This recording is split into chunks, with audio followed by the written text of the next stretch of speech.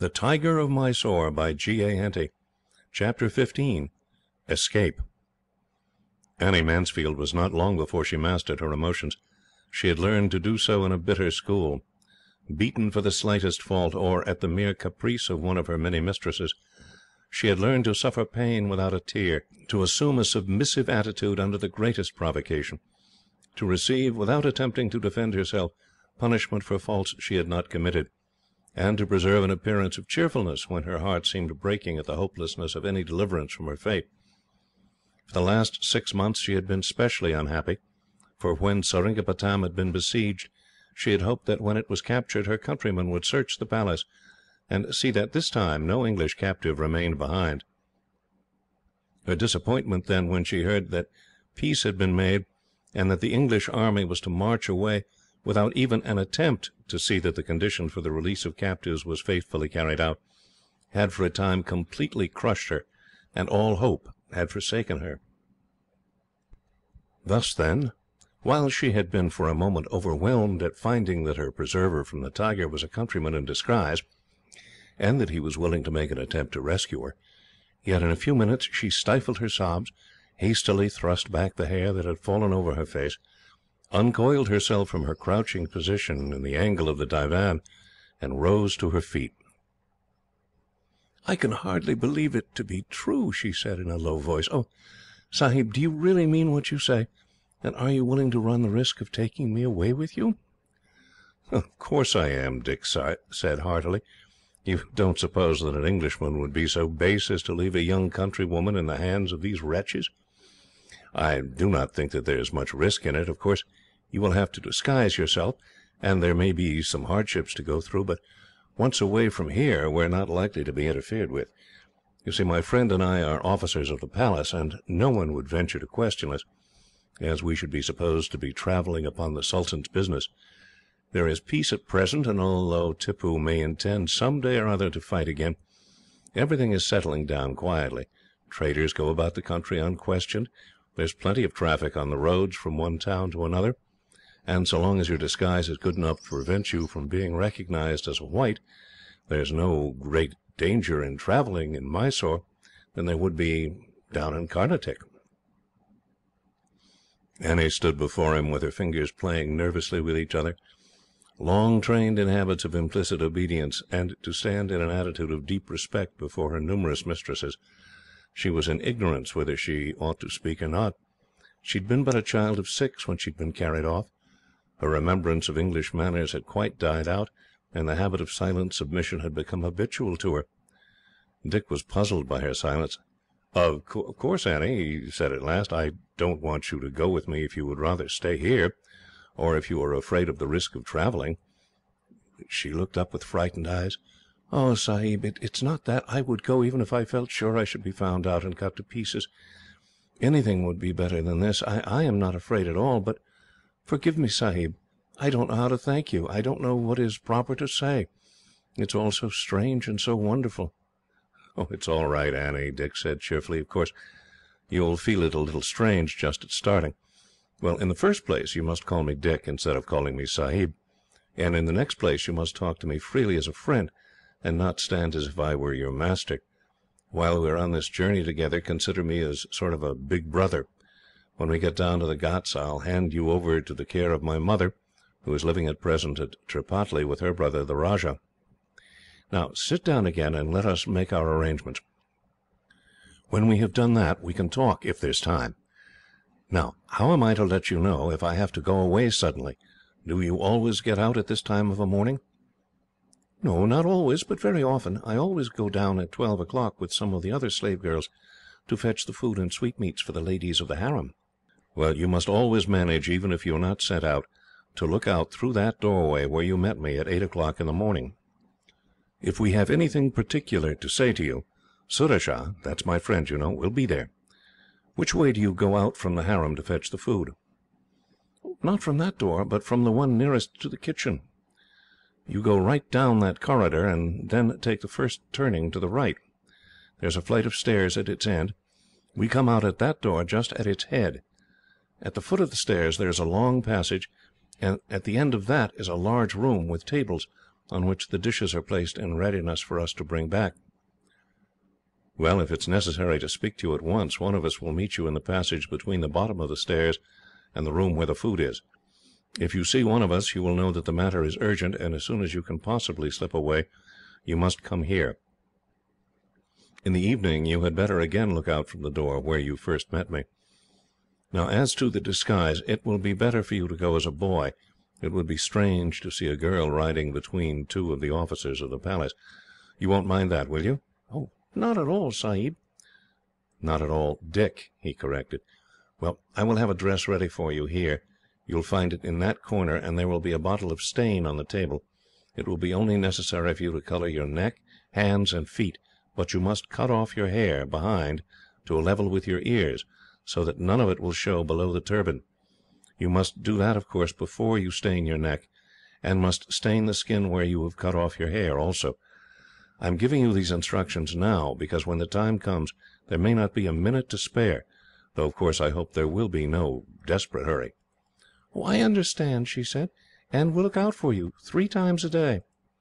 "Of course," he went on, "if you are suddenly told that you are to be given to anyone, you must slip out at once and come here. You will find everything ready for you to disguise yourself, and you must do that at once, and wait here till one of us comes. Even if you are missed, it will be some time before any search is made, and it would be thought much more likely that you had gone down into the town than that you were hiding in the palace, so there would be no chance of their looking for you here before we return. Anyhow, we shall be able to have another talk before Tippoo comes back. We shall be here every morning until 9, and if you are able to get away again, come and see us. It will be better, perhaps, for you not to wait any longer now. I suppose you have been charged with some message or other, and it would not do for you to be too long gone." The girl stood up at once. "I have to go down to the Petah to get some sewing silk to match this," and she drew out a small fragment of yellow silk. "Very well, then, you had better go and do it, or they may think that you are too long away. Goodbye, Annie. I hope that in another week or 10 days at the latest I shall have you out of this," and he held out his hand to her. She took it timidly and would have raised it to her forehead, but Dick said, laughing, "That is not the way, Annie. English girls don't treat their friends as if they were lords and masters. They just shake hands with them as if it were 2 men or 2 girls." "I shall know better in time," she said with a faint smile, though her eyes were full of tears. "I want to do something, though I don't know what. You saved my life from the tiger, and now you are going to save me again. I'd like to throw myself down and kiss your feet." "You'd make me horribly uncomfortable if you did anything of that sort, Annie. I can understand that you feel strange and out of your element at present, but you'll soon get over that when you come to know me better. There, goodbye, lassie. I hope to see you again tomorrow or next day, and then you'll be able to tell me more about yourself. Is the coast clear, Surajah?" Surajah looked out through the curtains. "There is no one in sight," he said a moment later. The girl passed silently out and went down the corridor. Surajah returned from his post by the door. "The poor girl is shy and awkward as yet," Dick said, "but I think she will be plucky enough when the time comes. You heard what we said. The first thing will be to get her disguise ready for her. What do you think? Had we better take Ibrahim with us? I think he is to be trusted."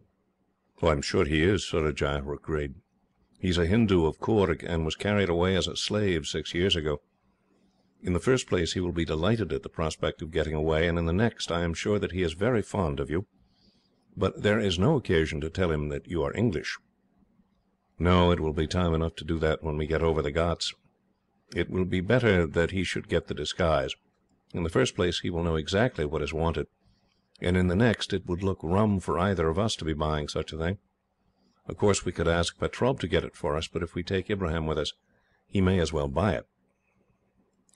We shall want a couple of more horses. These, of course, we can buy ourselves, and saddles and things.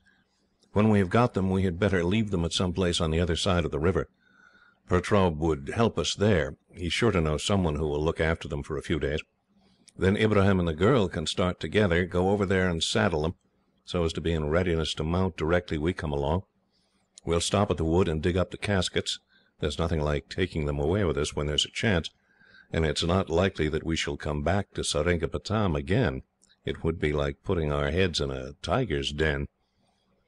When Ibrahim brought in the dishes for their meal, Dick said, Go down and get your own food, Ibrahim, and when you have done, come back here again. I want to have a talk with you." They had just finished their meal when Ibrahim returned. "Ibrahim, would you be glad of a chance of getting away from here and returning to your own country?" "Oh, I would have given anything to do so, my lord," Ibrahim said, "before I was ordered to attend upon you. But I am happy now. You are kind to me, and I should not like to leave your service." "But if I were going too, Ibrahim?"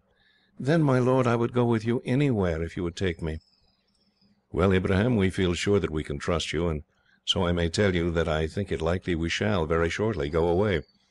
You know what the Sultan is. One day he gives you honours and rewards, the next he disgraces you, and perhaps sends you into the ranks of the army, perhaps has you thrown to the tigers. We do not care to live under such conditions, and we mean in a few days to slip away and go to our friends down the Ghauts. You can come with us if you like."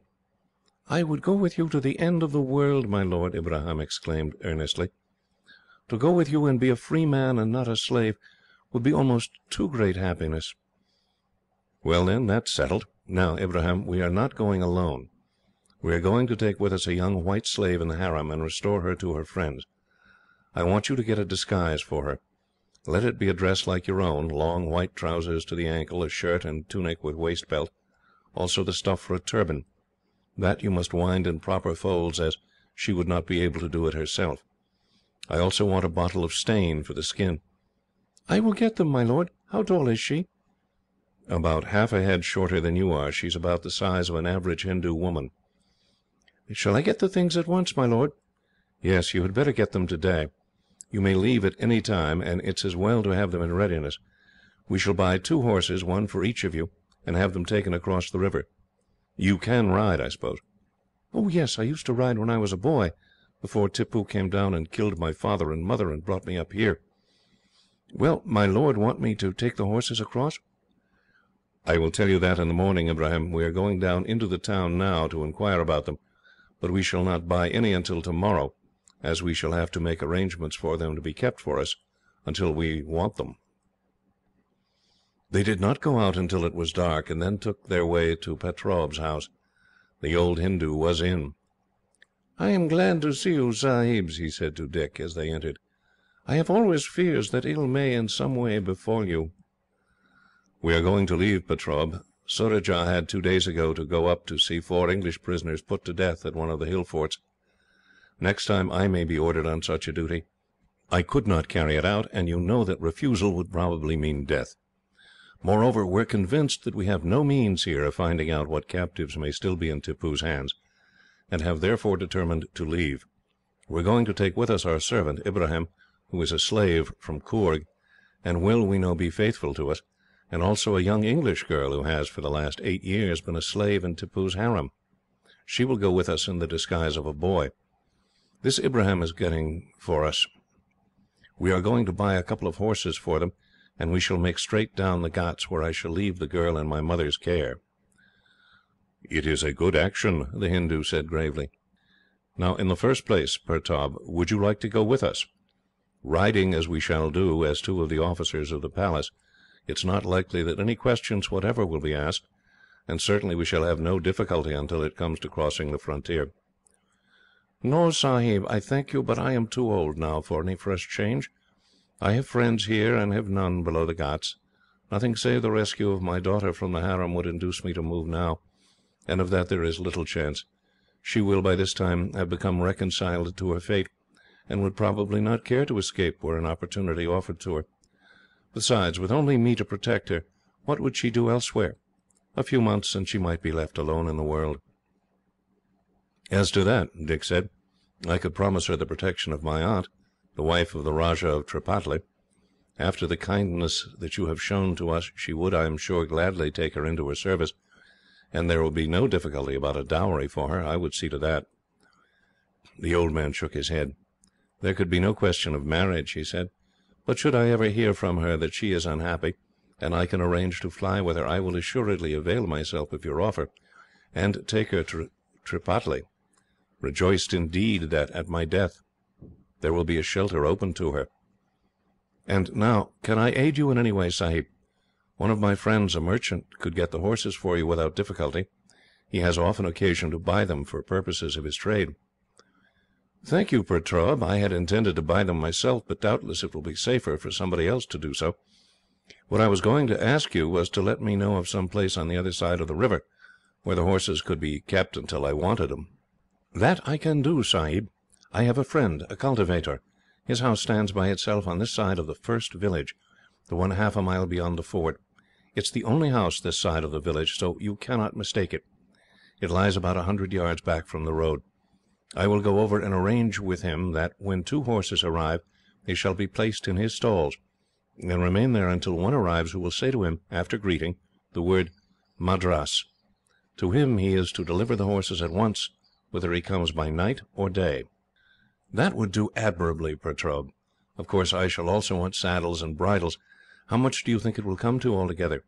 I do not want showy horses, but they must be animals capable of performing a long journey, and of travelling at a fair rate of speed, the faster the better. We are likely to get 7 or 8 hours' start, at least, but must, of course, travel fast. As long as all goes well, I shall keep to the main roads, but if there is a breakdown, or an unforeseen accident occurs, I may have to leave the road and take to bypaths." "The cost of such horses would be about 80 rupees each, the saddles and bridles another 15 or 20. "Then here are 200 rupees, Pertaub." "Have you given up all hope of finding your father, Sahib? I have felt so sure that you would be successful. It seems to me that such brave efforts could not go unrewarded."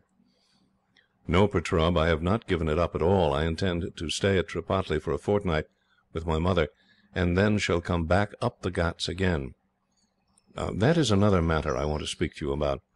Of course, we should not dare to return to Seringapatam, and I think we had better settle to go to Bangalore. Could you forward our packs, with the merchandise, to someone in that town?" "There will be no difficulty in that, Sahib. There are many Hindu merchants there, who have been forced to change their religion, and who have frequent dealings with traders here. One of my friends will, I am sure, forward your goods with the next consignment that he sends to Bangalore. That also I will arrange tomorrow, and when you come in the evening will give you the name of the trader there, together with a letter from the one here, telling him that you are the person to whom the goods are to be given up." "Thank you, Pertaub. I don't know what we should have done without your assistance." "It has been a pleasure to me to be of use to you, Sahib. I had thought my time of usefulness was over, and it has given a real pleasure to my life to have been able to aid you. You will let me know, Sahib, if ever you find your father?" "Certainly, Pertaub, I will, in any case, send word to you, either that I have found him, or that I have given up all hope and have abandoned my efforts." The next morning a lad brought Dick a message from Pertaub that he had fulfilled all his commissions, and on the following morning Annie Mansfield again came to Dick's room. "Everything is going on well, Annie," Dick said, as he shook hands with her. "The horses have been bought. There is your disguise in that corner, and we can start any moment, at a quarter of an hour's notice. Now, I want you to tell me how you came to be brought here." "I have not much to tell," she said. "You see, I was only 6 years old. I can remember there was a great deal of firing of guns, and that lasted for a long time. Then the firing stopped. I suppose the place surrendered." "Do you know what place it was, Annie?" She shook her head. "I do not know at all. I suppose I did know then, but I do not remember ever to have heard the name. I remember quite well that there were soldiers, and father and mother, and servants, and many other people, and everyone was very miserable, and we all went together out of a gate, and on each side there were a great many natives with guns and swords, some on horse and some on foot, and there were elephants. I don't think I had ever seen one before, for I noticed them particularly. We went on, and I know one of the soldiers carried me. At night we stopped somewhere, I think it was in a wood, and there were fires, and we lay down to sleep on the ground. Then I woke up suddenly, and there was a great noise and firing of guns, and someone caught me up and threw something over my head, and I don't remember anything more for a long time. I know that presently I was on horseback before a fierce-looking man. There were a good many of them, and when I cried for my father and mother, they said they would cut off my head if I were not quiet. I do not know how long we were travelling, but after the first day there was only the man who carried me, and another. I was brought here, and there were many people, and I was very much frightened. Then I found myself only among women, and they took off my clothes and dressed me in their fashion. I think I was very happy when I once got accustomed to it. The ladies made a sort of pet of me, and I was taught to dance and to sing little native songs. There were other white girls here, and they were all very kind to me, though they always seemed very sad, and I could not make out why they cried so often, especially when they were beaten for crying. As I grew bigger, I was not so happy. I had ceased to be a plaything, and little by little I was set to work to sweep and dust, and then to sew, and then to do all sorts of work like the other slave girls. The other white girls gradually went away, the oldest first. The last two, who were 2 or 3 years older than I was, went about 3 years ago. At first I used to wonder why they cried so when they went, and why the others all cried too, but by the time the last two left I had come to know all about it, and knew that they had been given by the Sultan to his favourite officers. There were many white men here when I first came. When I went out with one of the slaves into the town I saw them often. Sometimes they would burst into tears when they saw me. Then I used to wonder why, but I know now that I must have reminded them of girls of their own, whom they would never see again. Then, till 3 years ago, there were about 20 white boys who had been taught to dance and sing, and who used to come sometimes dressed up like women to amuse the ladies of the harem. But I heard that they were all killed, when the Sultan first thought that the English might come here. One of the slave girls told me that it was done because the Sultan had often sworn to the English that there were no white captives here, and so he did not wish that any should be found if they came. I don't think that I have anything else to tell you. Well, I hope that when you have told me will be enough to enable us some day to find out who you belong to. Evidently you were in some place that was besieged 8 years ago, and had to surrender. The garrison were promised their lives and liberty to depart. They were attacked at night by an armed party, who may have been Hyder's horsemen, but who were perhaps merely a party of mounted robbers, who thought that they might be able to take some loot.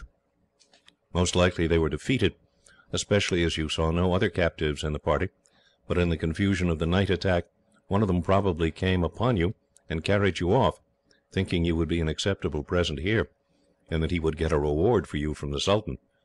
Are you not noticed when you go into the streets on errands? No, I always go veiled, except the slaves who are old and ugly. All the others wear veils when they go outside the palace, and we all wear a red scarf, which shows we are servants in the harem. And so even when the town is full of rough soldiers, no one ventures to speak to us. Now tell me, Dick, you see I have not forgotten, all about how you came to be here. Dick told her briefly how he had come out with his mother, and how, finding war had broken out, had joined the army, and how at the end of the war, having been able to learn nothing about his father, he had come up with Surajah to search for him. And then you saw that tiger break in, the girl said eagerly. That was dreadful. I will tell you how it was the tiger came to seize me. I was standing behind a lady and could not see anything. Suddenly they all began screaming and ran, some to one side, some to the other of the window, and I, who could not think what was the matter, remained where I was, when there was a great cry, and before I had time to move, or even to wonder, some great thing knocked me down. It was only from the screams of the ladies and their cries of "Tiger!" that I knew what had happened. I felt something heavy standing on me, so heavy that I could hardly breathe, and indeed I did not try to breathe, for I knew many stories of tigers, and had heard that sometimes when a man shams being dead, the tiger will walk away and kill someone else. The tiger was keeping up an angry growl, and I felt that unless it took its paw off me I should soon die, when I heard a shot and a fierce growl from the tiger, and then the weight was gone, and I think I fainted.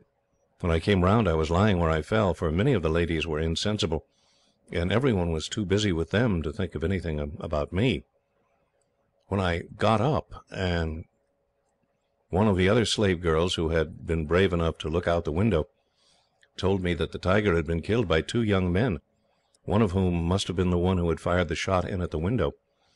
I went and looked out and saw it lying there, and after that everyone talked and laughed and cried, and then the Sultan's chief wife said that everyone must make a present to the young men who had saved us, and that each one ought to give one of her best jewels. Of course everyone did. I had nothing to give except a little cross of gold filigree work that hung round my neck when I was carried off. It had been hidden by my dress. The men had not noticed it, and they had not taken it away when I was brought here. It was such a poor little gift, but it was really all I had. "I noticed it, Annie," Dick said. "There was a little flat plate behind it with the letters A.M., and I thought then that it must be some little ornament taken from one of the English women hiders troops had killed. It's fortunate you kept it, for it may be useful some day in proving that you are Annie Mansfield." "Now I must be going," she said. "I was slapped and pinched last time for being so long, but I have several things to get today, so that if I hurry I can be back again as soon as they expect me. You have not settled when you are going yet?" "No, but we rather think of going the day after tomorrow. It will be better to do so before Tippoo comes back, for we might be ordered away so quickly as to have no time to make arrangements. Besides, there will be 10 times as many people about in the palace, and more guards at the entrances when he returns. So altogether it will be better to go before he does so.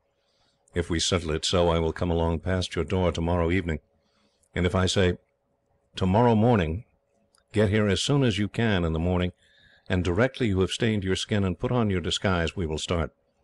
My servant, who is going with us, will act as your guide, and will take you to the place where the horses are, and where we shall join you almost as soon as you get there." At the appointed time next evening, Dick told Annie that they should start in the morning. He and Surajah then went down and said goodbye to Pertaub, and Dick gave him a letter to his aunt to give to her should he ever go to Tripataly with his daughter. "It may be," he said, "that neither Surajah nor I may be there, but I shall speak to her about you, and of course tell her how much you have done for us, so you may be sure of the heartiest welcome from her." "And you will also find a hearty friend in my father, Rajbullub," Surajah said. "He is principal officer in the Rajah's household, and will treat you as a brother, and your daughter as if she were my sister." Then they returned to the palace, where they had a final talk over the route that they would best to pursue. The nearest point to the new frontier was the territory ceded to the English on the Malabar coast, but this would entail a long sea voyage, and they therefore determined to make for Kavrapatam, going by the road that led through Anicull and then through Rayakota, which stood just outside the line of territory ceded to England, and from whence a road led directly down the passes. Anicull lay nearly due south of Bangalore, but the road they would follow would not be the one by which Tippoo would return, as he would come by the main road which ran in a direct line between the two cities. Ibrahim was informed of their plans, and was told to warn the syce to get their horses saddled and in readiness at 8 o'clock, and that, as they were going for a long day's ride, he would not be required to accompany them, as he always did when they rode only into the town, for then he might be wanted to hold the horses if they dismounted and went into a shop. He was also to give notice in the kitchen that they would not return to the midday meal, and that dishes for them would therefore not be required. Thus it would be unlikely that any suspicion would be aroused by their absence until they had been gone for 24 hours, by which time they would be more than halfway to the frontier. They went to bed at their usual time, and slept soundly, for it seemed to them both that there was practically no risk whatever to be run, and that they would be across the frontier before any active search was made for them. Even when it was discovered that they had left the palace, it would be thought that they had received some order from Bangalore, either to join the Sultan or to go on some mission for him that had occupied more time than they had anticipated on starting. The idea that 2 officers who were considered to stand high in Tippoo's favour should desert would scarcely occur to anyone. In the morning they were up early, completed their slight preparations, and took their early breakfast, reserving a portion for Annie, who they thought would not improbably have eaten nothing before coming to them. She was a quarter of an hour late in arriving, and looked somewhat pale and flurried. "They did not send me out this morning," she said, "and so I had to stay until I could slip out without being noticed. But they may miss me at any moment." "That will be all right," Dick said confidently. "They'll search all the rooms in the harem for you first, and certainly won't look for you outside until there has been a lot of talk over your absence. But even if they do search, you'll be able in a few minutes to walk through the middle of them without being suspected. However, we'll lose no time, and to begin with, I'll cut off what hair is necessary. I shall do it a good deal quicker than you would. Then we will leave you to yourself to stain your skin and put on your disguise. When you have finished, clap your hands. Ibrahim will come in and see that your disguise is all right, and that your turban covers your hair. Then he will go with you. We shall be waiting near the gate. There is practically no chance of your being asked any questions, but if you are, and there is any difficulty, we will pass you through all right. Having seen you on your way, We shall mount and follow you." The operation of cutting off Annie's hair to the line of her ears was speedily done. Then, with a few reassuring words, Dick joined Surajah in the corridor. As they walked down it, he said: "I don't like leaving them to themselves. Look here, Surajah, you go down to the stable and mount at once. Tell the syce I shall come for my horse in a few minutes. Then ride out and take your post where you can see them come out of the gate, and then follow them closely. I will stay here and see them safely through the gate, and then mount and follow you. I shall overtake you before you get to the ford." "That will perhaps be safest," Surajah agreed, "though I should think there is no chance of her being suspected, seeing that she will be with Ibrahim. Even if they met one of the Palace officers, and he asked Ibrahim who he had with him, Ibrahim could say it was a lad who had come to you respecting some horses you had bought." "Yes, that would do very well." Dick returned to Ibrahim, who was squatting down in the corridor near the door. "I am going to follow you until you are through the gate, and shall keep a short distance behind you. If you should meet any officer on your way out, who may ask you who you have with you, say he has come with a message to me from a trader in the town. By the time you have told him that, I shall be up." "There is no chance of being questioned, my lord. People come and go all day." "That is so, Ibrahim, but one cannot be too careful." They stood talking together until they heard Annie clap her hands within. Ibrahim entered at once, and in 2 or 3 minutes came out again with the girl. Ibrahim carried a bundle. "You will do very well," Dick said to Annie. "I should not know you in the least. You make a capital boy." "What bundle is that, Ibrahim? I thought you took out our other disguises on yesterday to the stable where the horses are." "Yes, my lord, I took them on. These are the things she has taken off. I thought perhaps it would be better not to leave them here, as if they were found it would be known that she had gone with you." "I don't think it makes much difference, Ibrahim, but perhaps it is as well to bring them away. We can leave the bundle in the wood. Now go along, I will follow. Perhaps I had better go first. Keep a few paces behind me." They passed through the long passages of the palace without attracting the slightest attention. Once or twice Dick paused to speak to some officers of his acquaintance, the others stopping respectfully a few paces away. Then he went out into the courtyard and across to the gate, and as the sentries saluted he stopped and asked them a few questions as to the regiment they belonged to, until Ibrahim and his companion, who had passed straight through, were well away. He saw Surajah sitting upon his horse a couple of 100 yards away, and then went to the stables. Chapter 16: The Journey. The syce brought out his horse as soon as he saw Dick approaching. "You need not wait up for us after 9 o'clock," Dick said as he mounted. "It is possible that we may be detained, and shall not return until tomorrow evening.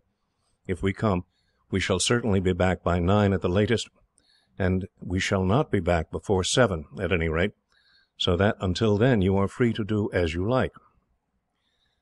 He rode quietly off, and did not quicken his pace until he had got beyond the fort.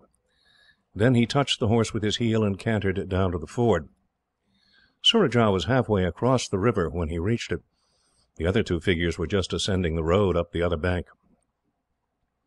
Surajah checked his horse when he got across, and waited till Dick joined him. "Shall we go on with them to the farmhouse?" he asked. "We may as well do so as halt in the road. Besides, there are things Ibrahim took over yesterday to put into our saddlebags. There is another thing that I never thought of. Of course the girl has never been on a horse, and that may give us a good deal of trouble. I wonder I did not think of it, though if I had, I don't see that anything else could have been done. We must see how she gets on, and if she cannot manage, I must take her before me whenever we see that the road is clear for a good distance ahead. Of course it does not matter about country people, but if we see a body of troops coming in the distance, she must mount her own horse again and follow us at a walk. If we find that things don't go well, we must halt in a wood somewhere and ride only by night." They cantered on now, and overtook the others just as they reached the farmhouse. The farmer was at his door, and looked a little surprised at seeing 2 of the officers of the palace come up. He salaamed deeply. "We have not come to requisition anything," Dick said with a smile, as he saw that the farmer looked alarmed as well as surprised. "We have only come for the 2 horses that we have bought for our servants, as we are going on a journey." "Can I assist you in any way, my lords?" "No, our men will saddle the horses," Dick said, and dismounting went into the stable with Ibrahim and Annie. "You are not afraid of riding, I hope, Annie?" he said. "I am not afraid of anything, Dick, so that I can but get away." We will go quietly at first, anyhow. Mind, as you mount, put your left foot in the stirrup. When you are seated, carry yourself as easily as you can. The pony looks quiet enough, but if, when we get fairly off, you find that you cannot sit comfortably, you must get up before me, and Ibrahim must lead your pony. When we are fairly on the road, I will fasten a bit of rope to your bridle to act as a leading rein, and you can ride by my side, unless we see people coming along. Then you must drop behind, with Ibrahim." "I won't give more trouble than I can help," she said. Ibrahim had taken some rugs over with him on the previous afternoon, which had been bought in case they should sleep out at night. When the horses were saddled, Dick rolled two of these up, strapped one on the high peak and the other on the cantle of the saddle upon which the girl was to ride. "That will wedge you in pretty tightly," he said. "Now, Ibrahim, put the things into the saddlebag, and then we shall be ready." When this was done, the two horses were led outside. The farmer had gone back into the house, and Dick, helping the girl into her seat, arranged the stirrups the right length for her. "Now," he said, "you must just keep your knees pressed against the roll of blankets in front, and hold on as well as you can with them, but the principal thing is for you to balance yourself with your body. Don't sit up stiffly, but as if you were in a chair. Now, we will start at a walk. Ibrahim will keep quite close to you, so as to be able to catch hold of your rein, should there be any occasion for him to do so."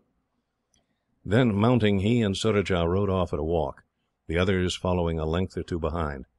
Dick looked round from time to time, and saw that Annie exhibited no signs of nervousness. "I am quite comfortable," she said, in reply to one of his glances. When they got into the road again, Dick said: "We will go at an easy canter now, Annie. If you feel as if you could not keep up, call out, and we will stop directly. But first come up between Surajah and myself, and we will take the leading reins, so that you will have nothing to attend to but holding on."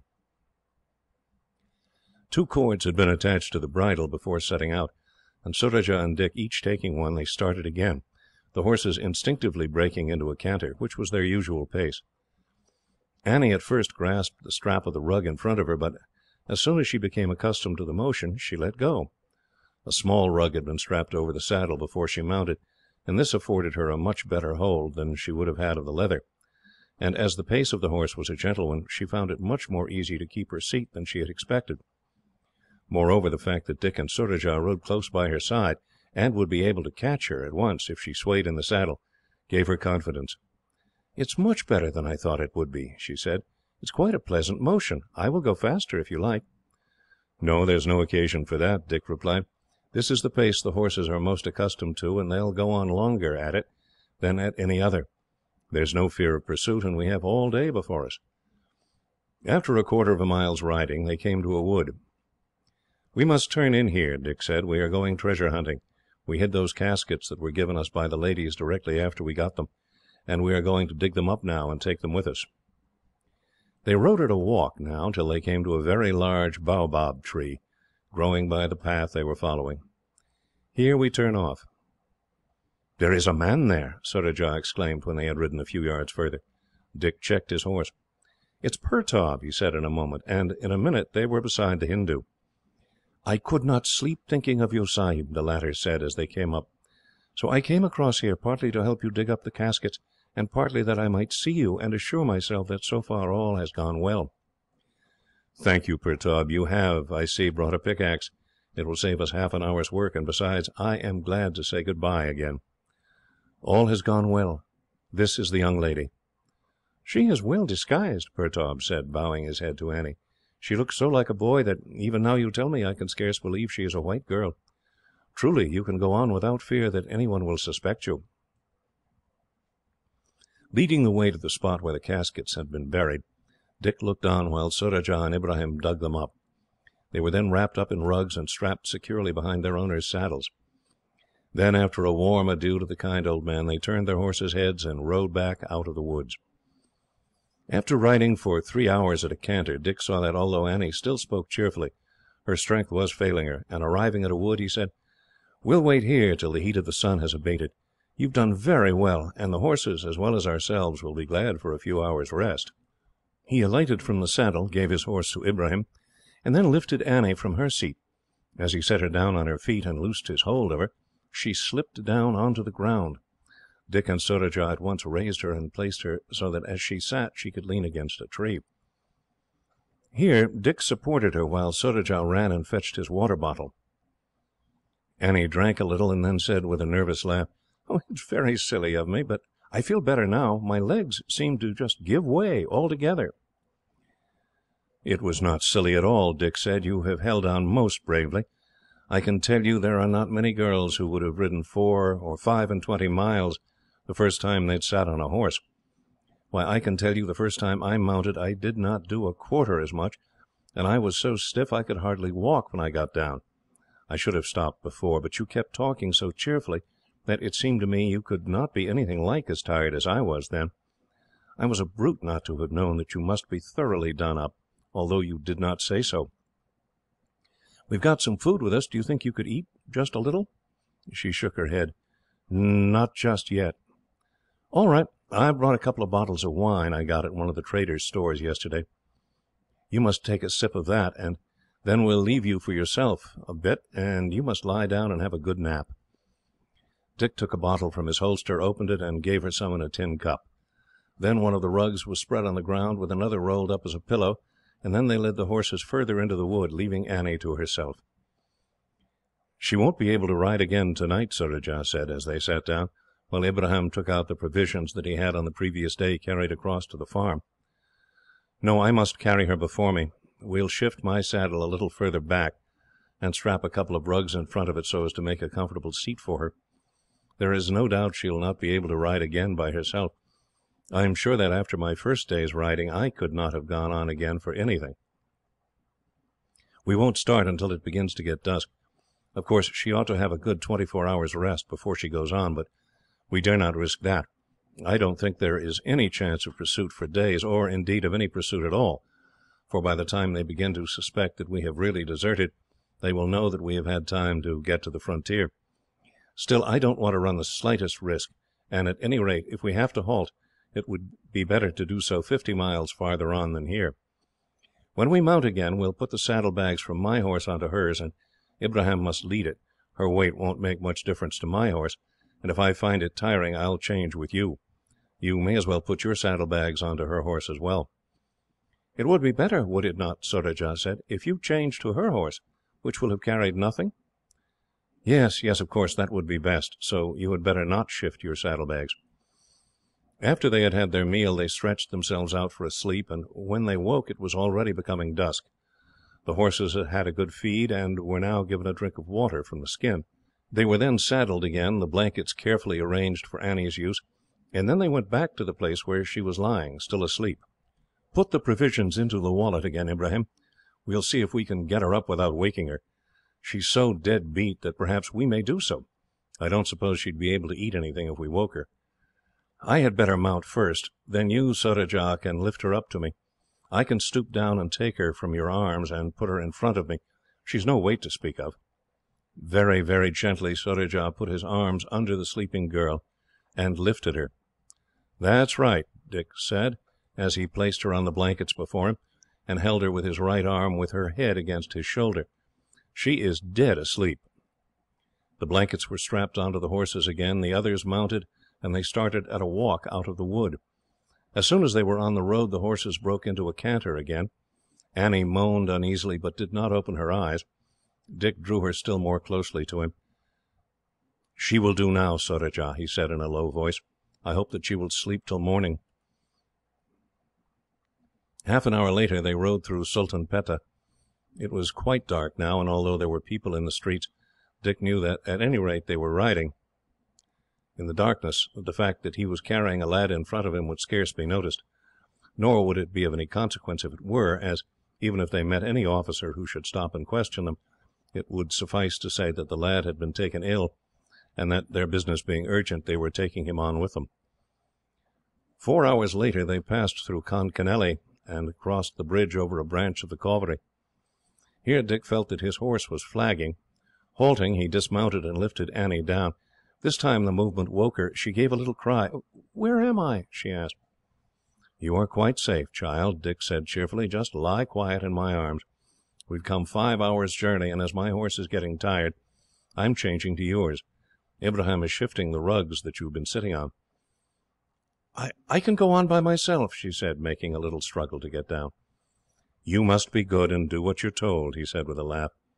"Remember that you are a slave, and I am your master at present." She said nothing more until they were seated afresh, and had gotten into motion. "Oh, you are good, Dick," she sighed softly. "Only to think of your carrying me like this for 5 hours, without waking me." "Well, it was much better for us both that you should sleep," he said. "And it's the horse that's carrying you, not I. I've been very comfortable, I can assure you.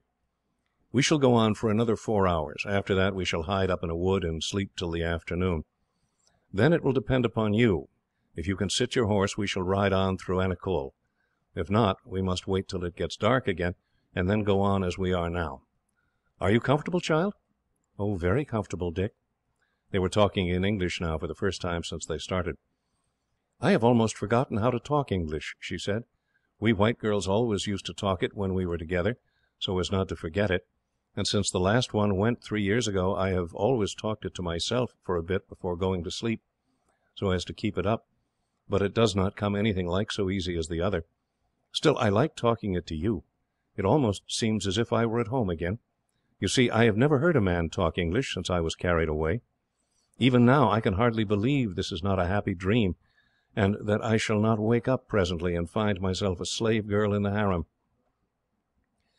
"It's pleasant for me to talk English, too," Dick said, "though it's only a few months since I last spoke it. Now, the best thing you can do is to try and get off to sleep again. When we stop, you'll have some breakfast, and I'm sure you must want something. You've had nothing since you ate a mouthful or two in my room before starting." "Oh, I have slept hours and hours," she said. "I shall not want to sleep any more." However, before long the easy motion lulled her off again, and she did not wake until, at about 4 o'clock in the morning, they entered a wood that was, as Dick supposed, some 3 or 4 miles from Anicull. "Well, how do you feel now?" Dick asked, as he set her on her feet. "I feel stiff," she said, "but that will soon wear off, when I have run about a little. Oh, how tired you must be after carrying me all these hours." "There has not been much to hold," Dick said with a laugh, "especially since we started the last time. Before that, you were so dead asleep that I did have to hold you, but you see you nestled up more comfortably when we changed horses, and needed very little support since then." "Now, what can I do?" she asked with a little laugh. "Please order me to do something. I am your slave, you know, and I want to be helping you." "Well, then, I command you to aid me to gather some sticks for a fire. We have nothing to cook, but it will be cheerful, and the air is cool." They picked up sticks, and while Surajah and Ibrahim loosened the girths of the horses, took off their bridles, and poured out another feed from the bag of grain they had brought with them. In a few minutes a fire was blazing, and the wallet of provisions brought out. "I wish I had a cup of coffee to offer you, Annie," Dick said, as he poured her out some wine and water, "but we must wait for that until we get down to Tripataly." "I have forgotten all about coffee, Dick, and what it tastes like. The white girls used to talk about it, and say how they longed for a cup. It seems to me funny to drink anything hot. I have never tasted anything but water that I can remember, until you gave me that wine yesterday." "It was very nice and very refreshing. There's another drink that's coming into fashion. It's called tea. I've tasted it a few times, but I don't like it as well as coffee, and it's much more expensive." "The Sultan says that all the English get drunk, and there used to be pictures of them on the walls. They used to make me so angry." "I don't say that no English get drunk, Annie, because there is no doubt that some do, but it's very far from being true of the great proportion of them. Tippoo only says it to excite the people against us, because now that he has made them all Mohammedans, they cannot drink wine, or at any rate openly. When I bought these 2 bottles, the trader made a great mystery over it, and if I had not given him a sign he understood, and which made him believe that I was a Hindoo and not a Mussulman, he would not have admitted that he kept it at all. He did say so at first, for I have no doubt he thought that, as I was an officer of the palace, it was a snare, and that if he had admitted he had wine I should have reported him, and it would have served as an excuse for his being fined, and perhaps having all his goods confiscated. When I made the sign that an old Hindoo had taught me, his manner changed directly, and he took me to the back of his little shop and produced the wine. I told him I wanted it for medicine, and that was quite true, for I thought it was a drug you were very likely to need on your journey." "How much farther have we to ride?" she asked, after a pause. "Only about 35 miles. That is to say, it's only that distance to the frontier. There is a road that is rather more direct, but it passes through Oussoor, a large town, which we had better avoid. It's not more than 50 miles from the frontier to Tripataly, but since across the line we can take matters easily, and stop whenever you get tired." "It will be all very strange to me, Dick. I shan't mind it as long as you are with me, but it will be dreadful when you go. I am afraid your mother won't like me. You see, I know nothing of English ways, and I am, so ignorant. I cannot even read, at least very little. One of the girls used to teach me from a book she had when she was carried off. It was a Bible. She used to tell me stories out of it. But one day they found it, and she was beaten very much for venturing to have it. I am afraid I have quite forgotten even my letters.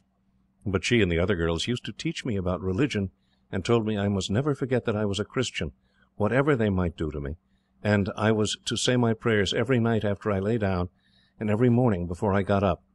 Of course, I have always done it." "You need not be afraid of my mother, Annie. She is very kind, and I am sure she will take to you very much, and will be very glad that I have brought you to Tripataly. For you see, she has no girls of her own. She will teach you to read and write, and if we go back to England, I dare say you will go to school for a time, so as to learn things like other girls." "I can work very nicely," she said. "The ladies of the harem all used to say that." "Well, you will find that very useful, no doubt." "And what else is there to learn?" she asked. "Oh, no end of things, Annie. At least, there are no end of things for boys to learn. I do not know anything about girls, but of course you will have to get to know something of history and geography." "What is geography, Dick?" "Well, geography is where countries and places are. For instance, you know something of the geography of India without ever having learnt it. You know that Madras and the Carnatic lie to the east, and Travancore to the southwest, and Malabar to the west, and the Maratha country and the Nizam's dominions to the north. Well, that is the geography of this part of the country, that and the names of the towns and the rivers.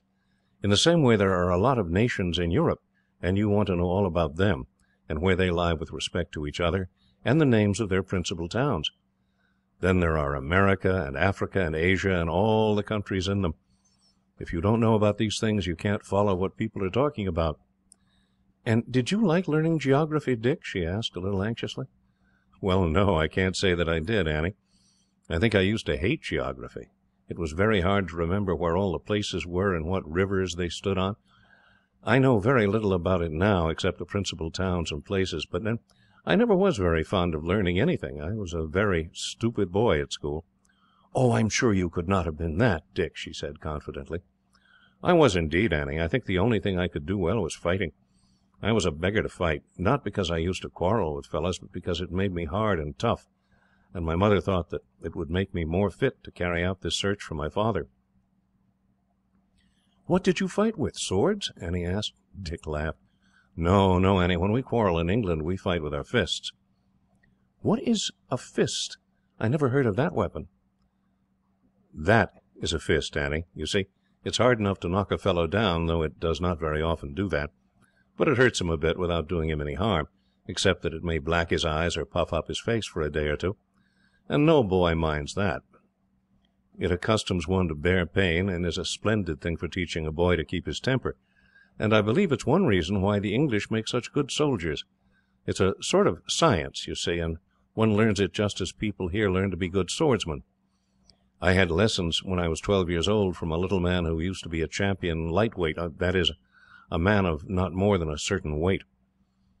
Annie looked doubtful for a minute, and then exclaimed, "Ah, yes, I understand now. That is how it is you came to our help so quickly and bravely when the tiger burst in." "Yes, I dare say it had something to do with it," Dick said with a smile. "There is no doubt that boxing, as we call it, does make you quick. There is not so much time to waste in thinking how you are to stop a blow and to return it at the same moment. One gets into the habit of deciding at once what is the best thing to be done, and I have no doubt I should not have seen at once that one must cut through the netting, run to the window, jump onto Surajah's shoulders, and fire at the tiger, unless I had been sharpened up by boxing. I only say I suppose that because there were more, no doubt hundreds of men looking on, who had pluck enough to face the tiger, and who would have gladly done the thing that we did, if the idea had occurred to them. Well, the idea did not occur to them, you see, and I have no doubt that it was just owing to that boxing that I thought of it. So you see, Annie, it was, in a way, the fights I had with boys at Shadwell, which is the part of London where I lived, that saved you, and perhaps half a dozen ladies of the Sultan's harem, from being killed by that tiger. Now, I should advise you to walk about the wood for at least an hour, to get rid of your stiffness. The longer you walk, the better. When you've tired yourself, come back here. By that time, I dare say you'll be ready for another sleep. We'll start about 3 o'clock, and shall cross the frontier before it gets quite dark. Once across, we can camp comfortably where we like, or put up at a village if we should light upon one. I should not go very far from here," he went on, as the girl at once rose and prepared to start. "Very likely the wood may get thicker farther in, and you might lose your way or come across a snake, so I should not go far out of sight. The great thing is to keep moving. It's getting broad daylight now." As soon as Annie had started, Dick lay down. "I feel dog-tired, Surajah. This right arm of mine is so stiff I can hardly lift it. I did not feel it at the time, and her weight was nothing, but I certainly feel it now." "You have a good sleep, Dick. Ibrahim and I will keep watch by turns." "Oh, I don't think there is any occasion for that," Dick said. "No one is likely to come into the wood." "Not very likely," Surajah agreed. "But a body of travellers might turn in here for a halt in the middle of the day, and it would look strange were they to find 2 of the Palace officers and their attendants all fast asleep." "They would only think that we came in for a rest, a short time before they did," Dick said drowsily. "Still, if you don't mind, perhaps it would be best." In 2 minutes, Dick was sound asleep. "Now, Ibrahim, you lie down," Surajah said. "I will call you in 3 hours." In half an hour, Annie returned. She looked pitifully at Dick, and then seated herself by Surajah. "He must be tired," she said. "It was too bad of me, letting him carry me all that night. I thought so over and over again when he believed I was fast asleep, but I knew that it was of no use asking him to let me ride for a bit. You don't mind my sitting here for a little, do you? I am going away again presently. I only came back so soon because I thought he might wonder what had become of me if I did not. I could have gone on walking for a long time. It was very hard work at first, for my back ached dreadfully, and every step hurt me so. It was as much as I could do to keep on walking, but gradually it got better, and at last I had a long run, and after that I scarcely felt it. How long have you known him, Surajah?" and she nodded toward Dick. "Oh, it is about 2 years and a half since he came to Tripataly, and I have seen a great deal of him, ever since. I love him very much. He is always the same. He never seems to get angry, and is kind to everyone." "Did he fight when he was with the army?" "Oh, not much. He was one of the general's own officers, and used to ride with the others behind him. He fought in the battle before Seringapatam, for the general and everyone else had to fight then." "How is it you came to be always with him?" she asked. "It first began when we went out on a scouting expedition together, before the English army went up the Ghauts. We volunteered to find out, if we could, which way the Sultan's army was going. We went through a good deal of danger together, and some hard fighting, and the Sahib was pleased with me, and since then we have always been together." "Tell me about that, Surajah." Surajah related the story of their capture and escape, of their making their way through the fort, and the subsequent pursuit, and their defence of the ruined hut. Annie listened almost breathlessly. "How I should like to have been with you," she said, when he finished. "At least, I think I should have liked it. I should have been dreadfully in the way, but I could have sat down in the hut and loaded the guns, while you were both fighting. You could have shown me how to do it. How brave of you both to have fought 50 or 60 men." "It was not so very brave," Surajah said. "We knew we should be killed, if they took us. There is nothing brave in doing your best when you know that. But it was not so much the fighting as arranging things, and he did all that, and I only carried out his orders. He always seemed to know exactly what was best to be done, and it was entirely his doing, our getting through the fort and taking to the hut, and making the loopholes and blocking up the windows, just as it was his doing entirely that we killed the tiger. Whatever he says is sure to be right, and when he tells me to do a thing I do it directly, for I trust him entirely, and there is no need for me to think at all. If he had told me to go up to the Sultan and shoot him in the middle of his officers, I should have done it, though they would have cut me in pieces a minute afterward." "I will go away again now," Annie said, getting up. "He told me to keep on walking about, and he would not like it if he were to wake up and find me sitting here." And she got up and strolled away again. By the time she returned, Surajah had laid down to sleep, and Ibrahim was on watch. Annie was, by this time, tired enough to be ready for sleep again. and wrapping herself in a rug she lay down a short distance from the others. It was 2 o'clock when she awoke, and she sprang to her feet as she saw Dick and Surajah standing by the fire talking. "I was going to wake you soon," Dick said as she joined them, "for we must have another meal before we start. I hope you feel all the better after your walk and sleep." "Oh, ever so much better. I scarcely feel stiff at all, and shall be ready to ride as soon as you like. How do you feel, Dick?" "Oh, I am all right, Annie. I was all right before, though I did feel I wanted to sleep badly. And you see I have been having a long one, for I only woke up 10 minutes ago. I own, though, that I should like a good wash. I don't suppose I can look dirty through this stain, but I certainly feel so." "There is a pool," she said, "a few hundred yards away there on the right. I found it the second time I went away, and I did enjoy a wash." "I thought you were looking wonderfully tidy," Dick said, smiling. "Well, I will go there at once. I shall feel a new man after a bath." "I will come with you," Surajah said, for he had learned to speak a good deal of English during his companionship with Dick. They returned in half an hour. Ibrahim had warmed up some of the chapattis over the ashes, and they had all thoroughly enjoyed their meal. The horses were saddled, and were taken to the pool for a good drink. Then Annie was helped into her saddle, and they started again. They rode at a canter to Anicull, their badges of office securing them from any questioning from the soldiers at the guardhouses, when they entered and left the town. "I don't know whether there is any post established at the frontier," Dick said, as Annie, who had ridden behind with Ibrahim as they passed through the town, took her place again between him and Surajah. "I have no fear that they will be erecting a fort, for after our capturing Bangalore and the hill fortresses, they will know very well that nothing they could build on the flat would be of the slightest use in stopping an army advancing by this line. Still, there may be a guard placed there. How do you think we had better get past, Surajah? We have still got the order to the governors of forts, and it is likely enough that the officer in charge may not be able to read. Very few of those we met before we were able to do so. The sight of the Sultan's seal at the bottom was quite enough for them, and I should think it would be sufficient to pass us here. Still, it would look suspicious, our leaving the country altogether, and we must give some explanation if they ask us." "Oh, I might say that we are charged with a mission to the English commander at Kisnagherry." "Well, that might do, Surajah. The fort is only 8 or 10 miles on the other side of the frontier, and we might very well be sent on some message. A complaint to some of the villagers that their rights have not been respected as agreed by the treaty, or that they have been robbed by men from this side of the frontier.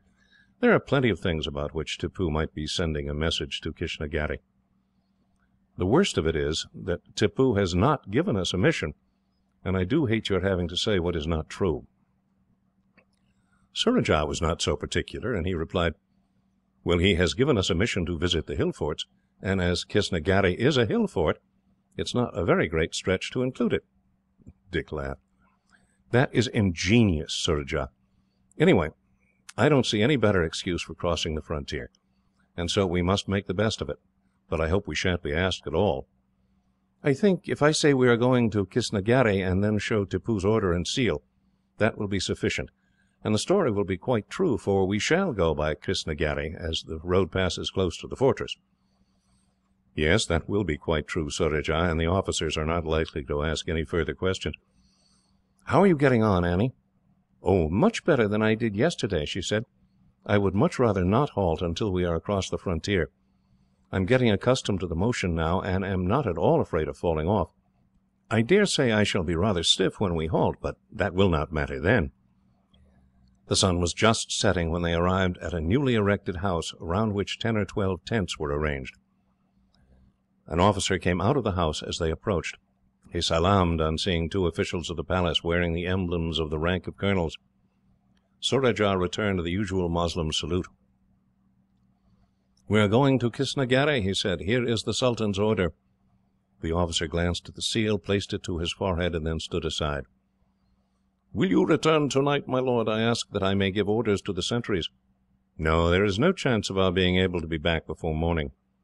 He touched his horse, and they trotted on again. Not a word was spoken until they had gone a few hundred yards, and then Dick checked his horse, and, as Annie came alongside, held out his hand and said, "Thank God, Annie, that we have got you safe back into English territory." Chapter 17.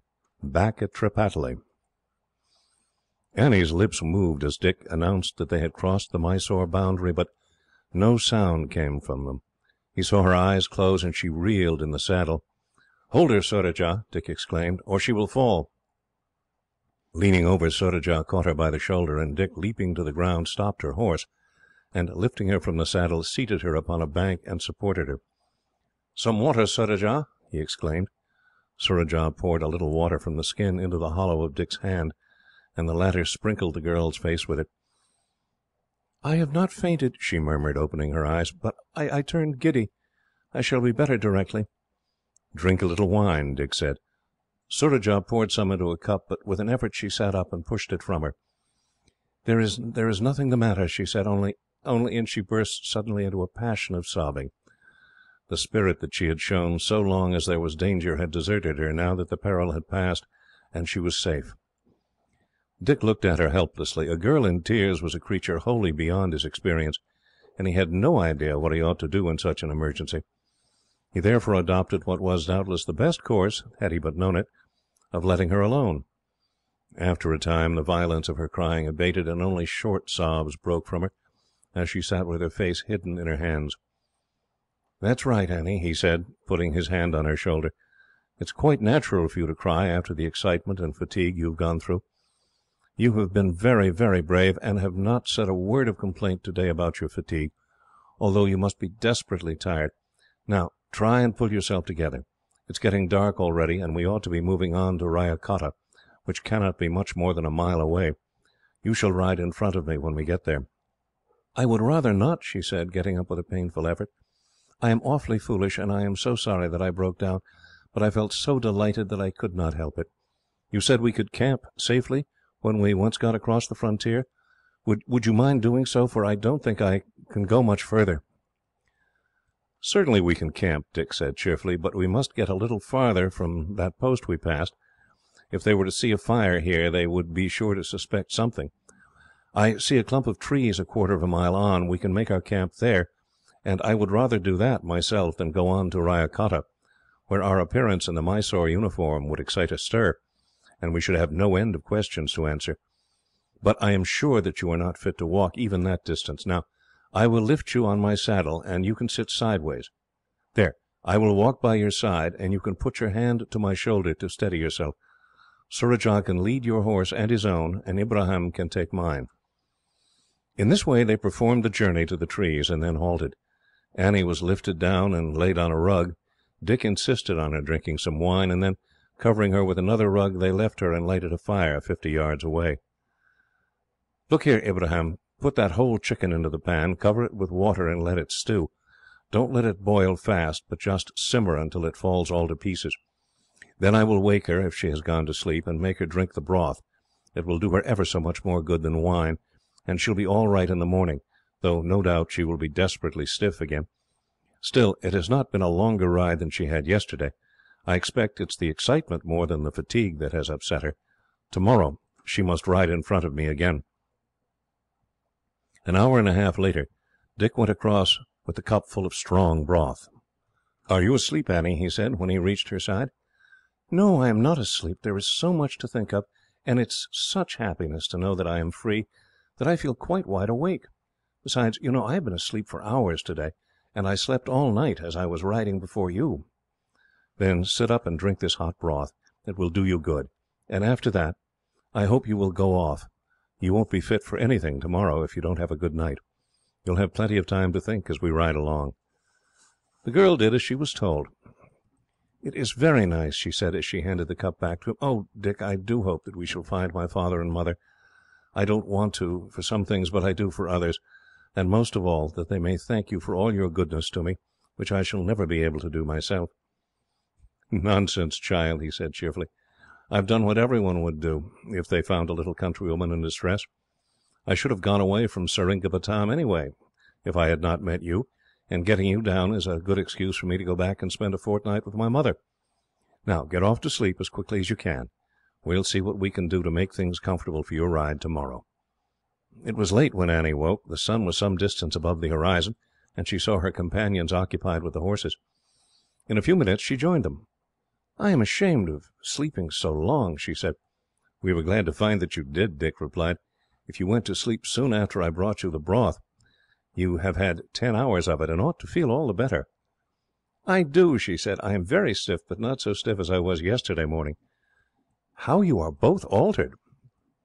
"Yes, it would never have done to have gone on in our gay dresses, and Tippoo's badges. These are the clothes we came up in, and we shall attract no attention whatever. You won't have to ride far today. It will be as well for you to keep to your own horse, until we have passed through Ryacotta, which is not much more than half a mile away. After that, you must sit on this pad I have fastened behind my saddle. You can sit sideways, you know, and put your arm around me, just as ladies used to ride in England a couple of 100 years ago." As soon as they had eaten something, they started, and rode at a good pace to the little town. People looked at them somewhat curiously as they passed through the street, wondering that they should have come from Mysore, but as they did not halt, no one asked any questions. The population were at present a good deal divided.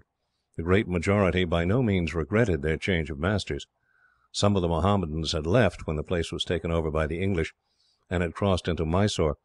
Others had remained, and hoped that, ere long, Tippoo would drive back the British, and regain his former dominions. Before mounting, the rich housings and the silver work on the bridles had been removed, and hidden among the rugs, and there was nothing beyond the excellence of 2 of the horses, and the direction from which they came, to attract attention. When well beyond the town, they halted. The saddlebags were all packed upon Annie's horse. Dick lifted the girl onto the pad behind his saddle, and then mounted. "Now hold tight by me," he said, "and mind, whenever you are tired, we will halt for an hour's rest. We will not go more than 20 miles today, and then it will only be as much more down to Tripataly tomorrow. We will walk for a bit, until you get quite accustomed to your seat." After a while, the horses broke into a gentle canter. For a time, Annie felt very doubtful as to whether she could retain her seat, and so held tight with one arm to Dick, while with the other hand she kept a firm hold of the crupper. Presently, however, she was able to release her hold of the latter, and it was not long before she was able honestly to assure Dick that she felt quite comfortable, and had no fear of falling off. In 2 hours they passed near the hill on which stood the fortress of Krishnagiri, which had successfully resisted the attack of the English, but above which now flew the British flag. Skirting round the foot, they came, in the course of an hour and a half's ride, onto the direct road which they had left at Anicull, in order to avoid passing through the town of Mysore. Here they came upon a large village, and Dick found no difficulty in hiring a light native cart to take Annie, who was, as he felt by the relaxation of her hold, unable to proceed further on horseback, to continue straight through to Tripataly. A thick layer of straw was placed at the bottom of the cart, a couple of rugs spread over it, and on this Annie was enabled to lie down at her ease. The horses were fed and watered, had an hour's rest, and then they started for the last 20 miles of their journey. Annie had, while the horses were resting, a chat with a native woman, and had gone into her house with her. When they were ready for the start, she returned, dressed in the costume she had worn in the palace. It had originally been intended to get rid of the clothes after starting, but Annie had asked for them to be taken on. "I can change again before I get to Tripataly," she said. "I should not like to appear before your mother for the first time dressed as a boy." And Dick had at once fallen in with her wishes. The turban was gone, and her head was covered in the fashion of native women, with a long cotton cloth of a deep red colour. Where the road was good, the cart proceeded at a fair pace, but in the pass down the ghauts they could go only at a walk, and the sun had set before they reached Tripataly. Dick, seeing that Annie was growing very nervous as they neared their destination, had ridden all the way by the side of the cart, chatting cheerfully with her. "Why, Annie," he said, "you look as solemn as if you were just going into slavery instead of having escaped from it." "It's not that I feel solemn, Dick. It's that everything is so new and strange. Of course, after your saving my life, I have never felt that you were a stranger, and as long as there were only you and Surajah I did not mind, and I have felt quite at home with you. But now that I am going to a new place where I don't know anyone, I can't help feeling desolate." "You will feel quite as much at home with them in 24 hours as you have done with me, Annie. You are tired now, and quite worn out with your journey, and so you take a gloomy view of things. I will guarantee that before I go away again you will be good friends with everyone, and will wonder how you could have thought it to be anything dreadful to come among them." When they got within a mile of Tripataly, Dick said, "Now I will ride on ahead, Annie, and prepare my mother for your coming. It will be pleasant to have no questions or explanations when you arrive, and I am sure she will carry you straight off to bed, and keep you there until you have quite got over the effects of your journey." He did not wait to hear Annie's faint protest against his leaving her, but, telling Surajah to take his place beside the cart, and to keep talking to the girl, he galloped on ahead. He sprang from his horse in the courtyard, threw the reins to a servant, and ran in. The party had just sat down to their evening meal, and as he entered he was greeted by exclamations of astonishment and welcome. His mother had received 2 letters sent through Pertaub by traders going down from Seringapatam.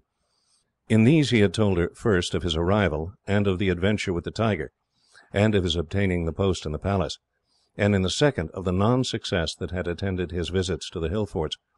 He had told her that he should probably leave Seringapatam shortly and continue the search, but that she must not anticipate any result for a long time.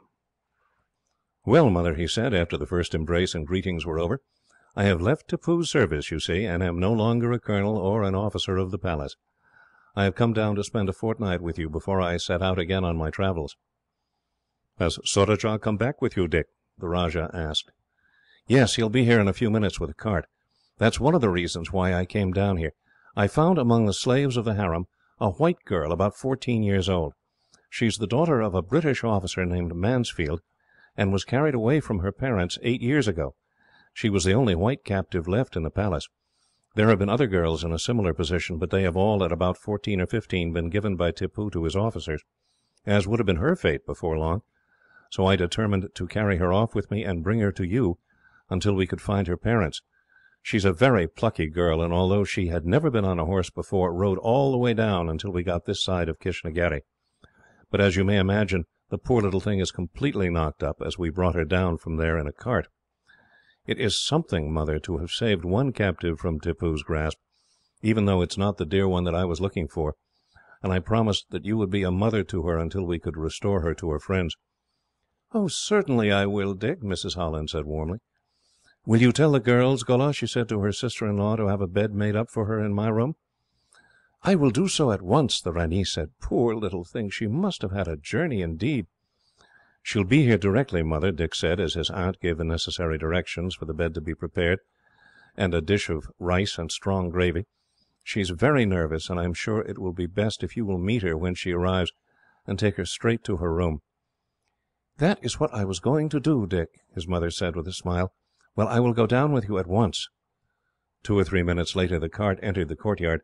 Mrs. Holland was on the steps. Dick ran down, and helped Annie from the cart. The girl was trembling violently. "Don't be afraid, Annie," Dick whispered, as he lifted her down. "Here is my mother, waiting to receive you. This is the young lady," he went on cheerfully, as he turned to his mother. "I promised her a warm welcome in your name." Mrs. Holland had already come down the steps, and as the girl turned to her, she took her in her arms and kissed her in a motherly fashion. "Welcome, indeed," she said. "I will be a mother to you, poor child, till I can hand you over to your own. I thank God for sending you to me. It will be a comfort to me to know that, even if my son should never bring my husband back to me, he has at least succeeded in rescuing one victim from Tippoo, and in making one family happy." The girl clung to her, crying softly. "Oh, how good you all are!" she sobbed. "It seemed too much happiness to be true." "It is quite true, dear. Come with me. We will go up the private stairs, and I will put you straight to bed in my room, and no one else shall see you or question you until you are quite recovered from your fatigue." "I am afraid," Annie began faintly. She did not need to say more. Mrs. Holland interrupted her. "Dick, you must lift her up, and carry her into my room. Poor child, she is utterly exhausted, and no wonder." A couple of minutes later, Dick returned to the dining room. He had run down first to tell Surajah to come up with him, but found that he had already gone to his father's apartments. "Well, Dick," the Rajah said, as he entered, "I was prepared, after hearing of that tiger adventure, of you and Surajah being colonels in Tippoo's household, for almost anything. But I certainly never dreamt of your returning here with an English girl." "I suppose not, Uncle. Such a thing certainly never entered into my calculations. I did not even know there was a white girl in the Palace, until one day she stopped me as I was passing along the corridor near the harem, to thank me for saving her life. For it was this girl that the tiger had struck down, and was standing upon when I fired at him. Of course, she had no idea that I was English. We only said a few words then, for if I had been seen talking to a slave girl belonging to the harem, I might have got into a scrape. However, I saw her afterwards, and she told me about herself, and how she was afraid that she would be given away to one of Tippoo's officers. Of course, I could not leave her to such a fate as that. There was really no difficulty in getting her away. She was dressed as a boy, and only had to ride, with our servant, after us. We had arranged so that our absence would not be noticed until we had been away for at least 24 hours, and of course, as officers of the Palace, no one questioned us on the journey, so that it is a very simple affair altogether, and the only difficulty there rose from her being completely tired out and exhausted by the journey, as she was utterly unaccustomed to travelling. I had to carry her one night in front of me on my saddle, for she was scarce able to stand. I am not surprised at that. A journey of 150 miles to anyone who has never been on horseback would be a terrible trial, especially to a young girl. I really wonder that she did not break down altogether. Why, you can remember how stiff you were yourself the first day or two you were here, and that after riding only an hour or two." "I know, Uncle, and I should not have been at the least surprised if she had collapsed. I talked it over with Surajah, and we agreed that, if she could not go on, we must hire a vehicle of some sort and let her travel every day in front of us with Ibrahim, and that if it delayed us too much that there was any possibility of our being overtaken, we would have put on our peasants' dresses, got rid of our horses, and have gone forward on foot. However, she kept up wonderfully well, and always made the best of things." "We won't ask you to tell us anything more, Dick, till your mother joins us, or you will have to go over the story twice." "No, Uncle, and I can assure you I don't want to tell the story until I have had my supper, for our meals have not been very comfortable on the road, and I have not eaten anything since early this morning." "What is Tippoo doing, Dick?" "Well, as far as I can see, Uncle, he is preparing for war again. He is strengthening all his forts, building fresh defences to Seringapatam, and drilling numbers of fresh troops. The English general made a great mistake in not finishing with him when he was there. We ought to have taken the city, sent Tippoo down a prisoner to Madras, and there tried him for the murder of scores of Englishmen, and hung him over the ramparts. We shall have all our work to do over again in another 4 or 5 years. However, it will not be such a difficult business as it was last time, now that we have the passes in our hands. There is no doubt, Uncle, that a considerable part of the population will be heartily glad when Tippoo's power is at an end. You see, he and Hyder were both usurpers, and had no more right to the throne than you had." "Quite so, Dick, and that makes our letting him off, when we could have taken the capital easily, all the more foolish. If he had been the lawful ruler of Mysore, it might not have been good policy to push him too hard, for he would have had the sympathy from all the native princes of India. But as being only the son of an adventurer, who had deposed and ill-treated the lawful ruler of Mysore, it would seem to them but a mere act of justice if the English had dethroned him and punished him, provided, of course, they put a native prince on the throne, and did not annex all his dominions. It has all got to come some day. I can see that, in time, the English will be the rulers of all India, but at present they are not strong enough to face a general coalition of the native states against them, and any very high-handed action in Mysore might well alarm the native princes, throughout India, into laying aside their quarrels with each other, and combining in an attempt to drive the English out." Just as they had finished their meal, Mrs. Holland entered. "The poor child is asleep," she said. "She wanted to talk at first, and to tell me how grateful she was to you, Dick. But of course I insisted on her being quiet, and said that she should tell me all about it in the morning. She ate a few mouthfuls of the rice, and not long after she lay down she fell asleep. I have left Sundra sitting there in case she should wake again, but I don't think it is likely that she will do so. Now, Dick, you must tell us all about it." Dick was not a great hand at writing letters, so he had not entered with any fullness into the details of what he was doing, the principal point being to let his mother know that he was alive and well. "Before he begins," the Rajah said, "I will send to Rajbullab and Surajah. Master Dick is rather fond of cutting his stories short, and we must have Surajah here to fill up details." Surajah and his father soon appeared. The former was warmly greeted by the Rajah, and when they had seated themselves on a divan, Dick proceeded to tell the story. He was not interrupted until he came to the incident of the killing of the tiger, and here Surajah was called upon to supplement the story, which he did, doing full credit to the quickness with which Dick had, without a moment's loss of time, cut the netting and ascended to the window. When Dick came to the incident of the ladies of the harem presenting them in Tippoo's presence with the 2 caskets, Mrs. Holland broke in: "You did not say anything about that in your letter, Dick. Let me see your casket. Where is it?" "Oh, it's in one of the saddlebags," Dick said. "They are in my room," Rajbullub corrected. "Surajah brought them up at once." "Then he had better get them," the Rajah said. "What do they contain, Dick?" he asked, as Surajah left the room. "All sorts of things. Necklaces and rings. Some of them are stones, as if they had been taken out of their settings. Pertaub said they had done this because they thought, perhaps, that Tippoo might not allow the jewels they had worn to be sold, or worn by anyone else." "Then I should think that they must be valuable," the Ranee said. "Pertaub said they were worth a good deal, but I don't know whether he really knew about the cost of precious stones. Some of the things were of small value, being, I suppose, the trinkets of the slave girls. All gave something, and there's a little cross there that belonged to Annie. It has her initials on it, and she had it on her neck when she was captured. It was the thing she valued most, and therefore she gave it. I don't suppose she had anything else, except the usual trinkets she would wear, when she went out on special occasions with the ladies of the harem. I thought it would be useful to us to prove who she was." Surajah now returned with the casket. "You had better look at Surajah's first," Dick said. "I don't know anything about it, but it looks as if mine were the more valuable. I wanted Surajah to put them all together, and divide fairly, but he would not." "My son was perfectly right," Rajbullub said. "If it had not been for the young lord, the deed would never have been done at all. Surajah aided in killing the tiger, but that was nothing more than he has done on the hills here. It is to you the merit is entirely due. The purse that Sultan gave my son was, in itself, an ample reward for the share he took in it. Now, Surajah, open your casket. The ladies are waiting to see the contents." The whole of the little packets, some 50 in number, were opened and examined, many of them eliciting exclamations of admiration from the Ranee and Mrs. Holland. "There is no doubt that many of them are worth a good deal of money," the Rajah said. "It is certain that Tippoo's treasuries are full of the spoils he has carried off, from the states he has overrun, and the ladies of the harem, no doubt, possess a store of the jewels, and could afford to be liberal to those whom they considered had saved their lives. These 7, which you put together as the best, must alone be worth a large sum.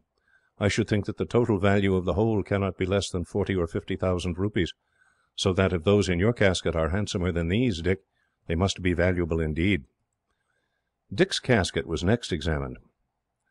"Some of these stones are magnificent, Dick. These 3 great diamonds could only be valued by a jeweller accustomed to such things, for their value depends upon their being of good lustre and free from all flaws. But, according to my judgment, I should say that, at the very least, they must be worth 10,000 rupees each. That pearl necklace is worth at least as much. Those rubies are superb. I should say, lad, that the value of the whole cannot be less than 15,000 pounds. The harem must be rich in jewels, indeed, to be able to make such gifts. Not that I am surprised at that. Tippoo had all the jewels belonging to the lawful rulers of Mysore. He has captured all of those of Coorg, Travancore, and the other states of the Malabar coast. He and his father have looted all the Carnatic from Cape Comorin to the north of Madras. He has captured many of the Nizam cities and several Mahratta provinces. In fact, he has accumulated at Seringapatam the spoils of the whole of southern India, and those of the Hindu portion of his own people.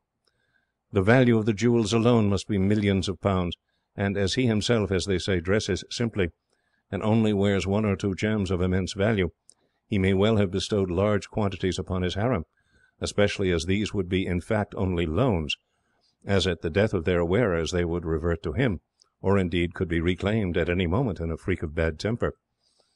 I have no doubt they had to ask his permission to give you the presents, and as you at the moment were in high favour with him, I dare say he suffered them to give what they chose, without inquiring at all into their value. The gold he gave you was simply to procure your outfits, and he left it to the harem to reward you as they chose for the service you had rendered. Well, Dick, I congratulate you heartily. It places your future beyond doubt, and leaves you free to choose any mode of life that you may prefer. I congratulate you, too, Margaret, on the lad's good fortune, which he has well deserved by his conduct. See this, my sons. Here you have proof of the advantages of the training your cousin has had. The quickness and coolness he has acquired by it enabled him to make his way down through the fort at the top of the pass, and to defend the ruined hut against the 50 enemies. Now it has enabled him to seize the opportunity opened by the attack of the tiger on Tippoo's harem, thereby gaining the sultan's favour, his appointment to the rank of colonel in the Mysore army, a post in his palace, and this magnificent collection of gems. Without that quickness and decision, his courage alone would have done little for him. We in India have courage, but it is because our princes and nobles are brought up in indolence and luxury that the English, though but a handful in point of numbers, have become masters of such wide territories. Surajah is as brave as Dick, but he would be the first to tell you that it is to Dick he owes it that, on their first excursion together, he escaped with his life, and that in this last adventure he attained rank and position, and has returned with these valuable gifts." "It is indeed, my lord," Surajah said. "The young lord has been my leader, and I have tried to carry out his orders. Alone I could never have got through the gate in the fort, and should no more have thought of going into the assistance of the ladies of the sultan's harem than did any other of the thousands of men who were there looking on. So you see, boys," the Rajah went on, "that though when he came out here your cousin was able neither to shoot nor to ride, and can neither shoot nor ride as well now as can tens of thousands of natives, he has acquired, from his training in rough exercises, qualities of infinitely greater value than these accomplishments, and I do hope that his example will stir you up to take much greater interest than, in spite of my advice, you have hitherto done in active sports and exercises. Your grandmother was an Englishwoman, and I want to see that, with the white blood in your veins, you have some of the vigour and energy of Englishmen." It was some days before Annie Mansfield left her room. For the first 2 she had been completely prostrated. After that she rapidly gained strength, but Mrs. Holland thought it best to insist upon her remaining perfectly quiet until she had quite recovered. Either she or the Ranee were constantly with her, so that when, at the end of a week, she made her first appearance at the breakfast table, she was already at home with 3 of the party. Before long her shyness completely wore off, and she seemed to have become really a member of the family. Mrs. Holland had altered 2 of her dresses to fit her, but she preferred for a time to dress in Indian costume, to which she was accustomed, and which was, indeed, much better suited to the climate than the more closely fitting European dress. Mrs. Holland, however, bargained that she should, of an evening, wear the frocks that she had made for her. "You must get accustomed to them, my dear, so that when you find your own people you will not be stiff and awkward, as you certainly will be when you dress in English fashion for the first time."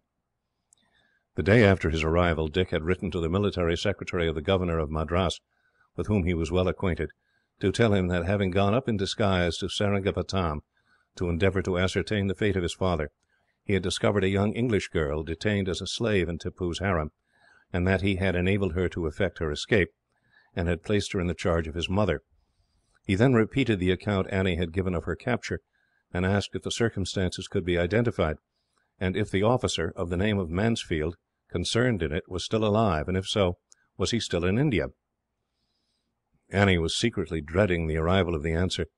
After her life as a slave, her present existence seemed to her so perfectly happy that she shrank from the idea of any fresh change.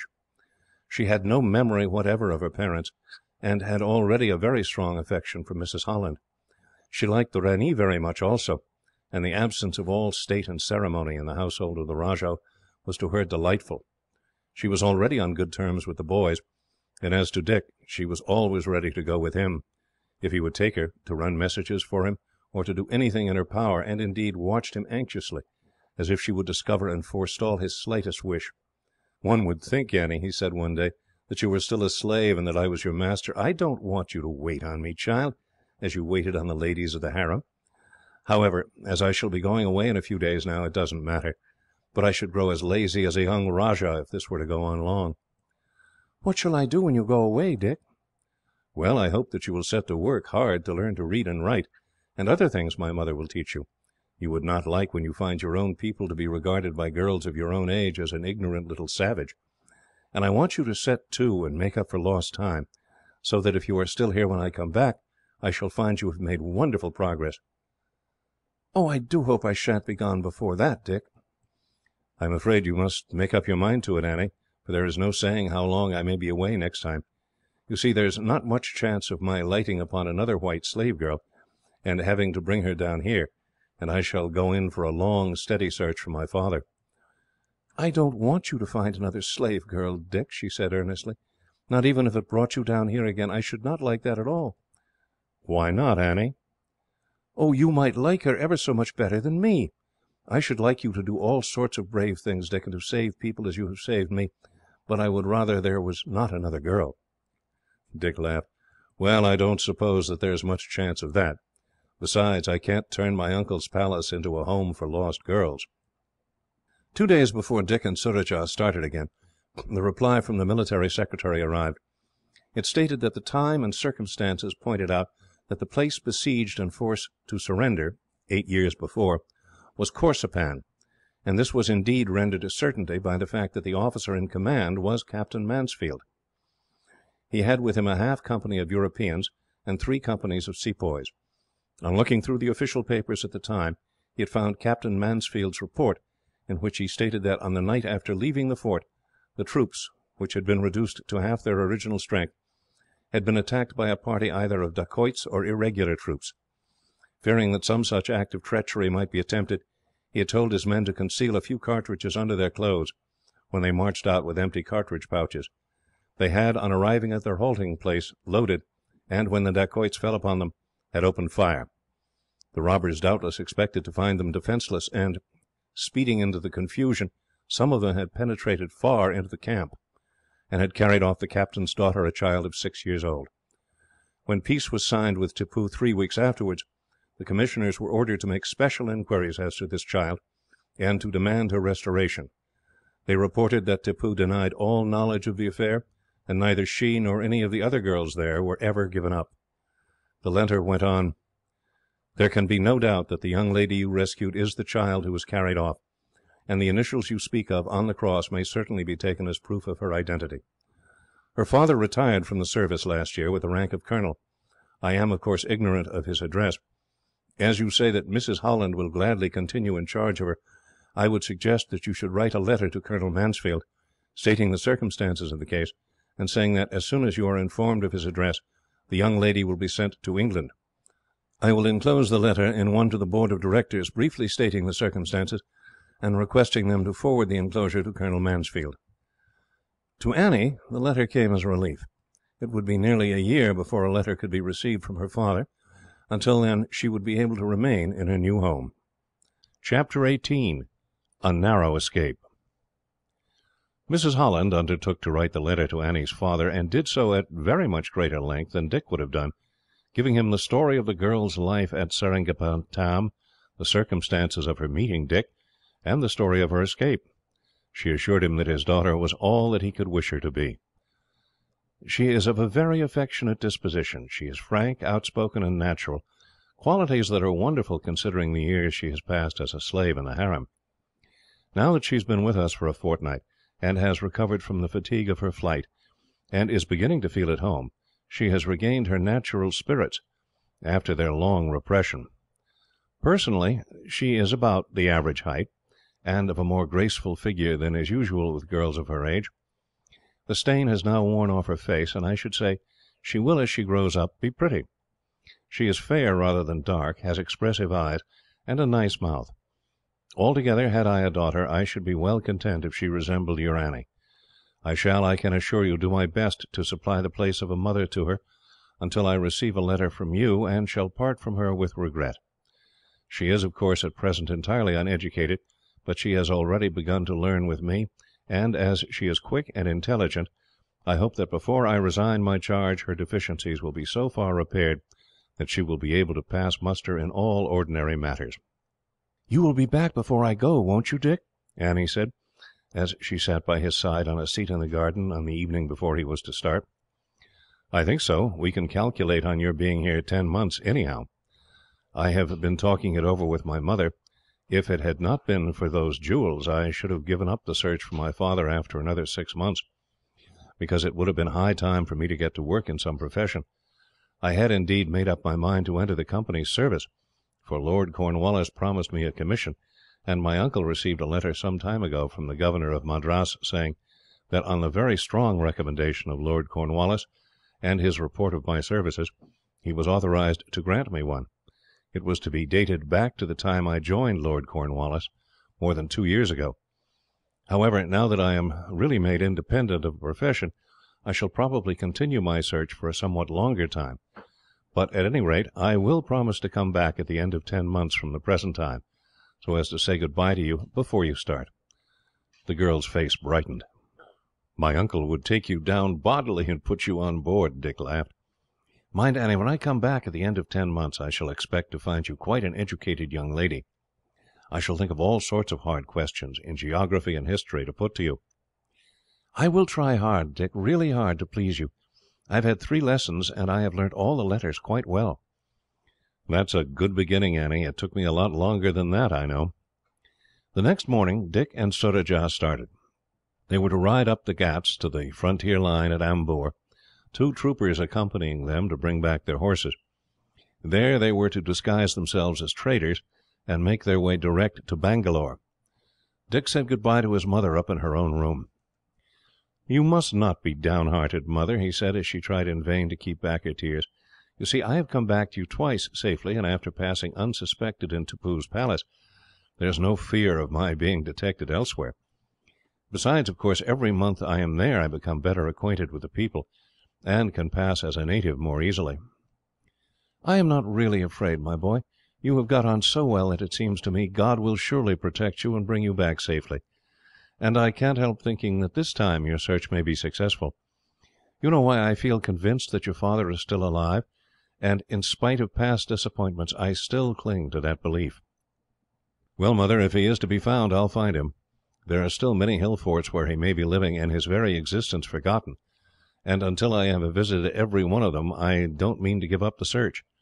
Anyhow, I shall come back at the end of 10 months, whether I have heard of him or not. I have promised Annie that I will be back before she sails. It is not a very long journey down here, and I shall drop in for a fortnight's stay with you, as I have done this time."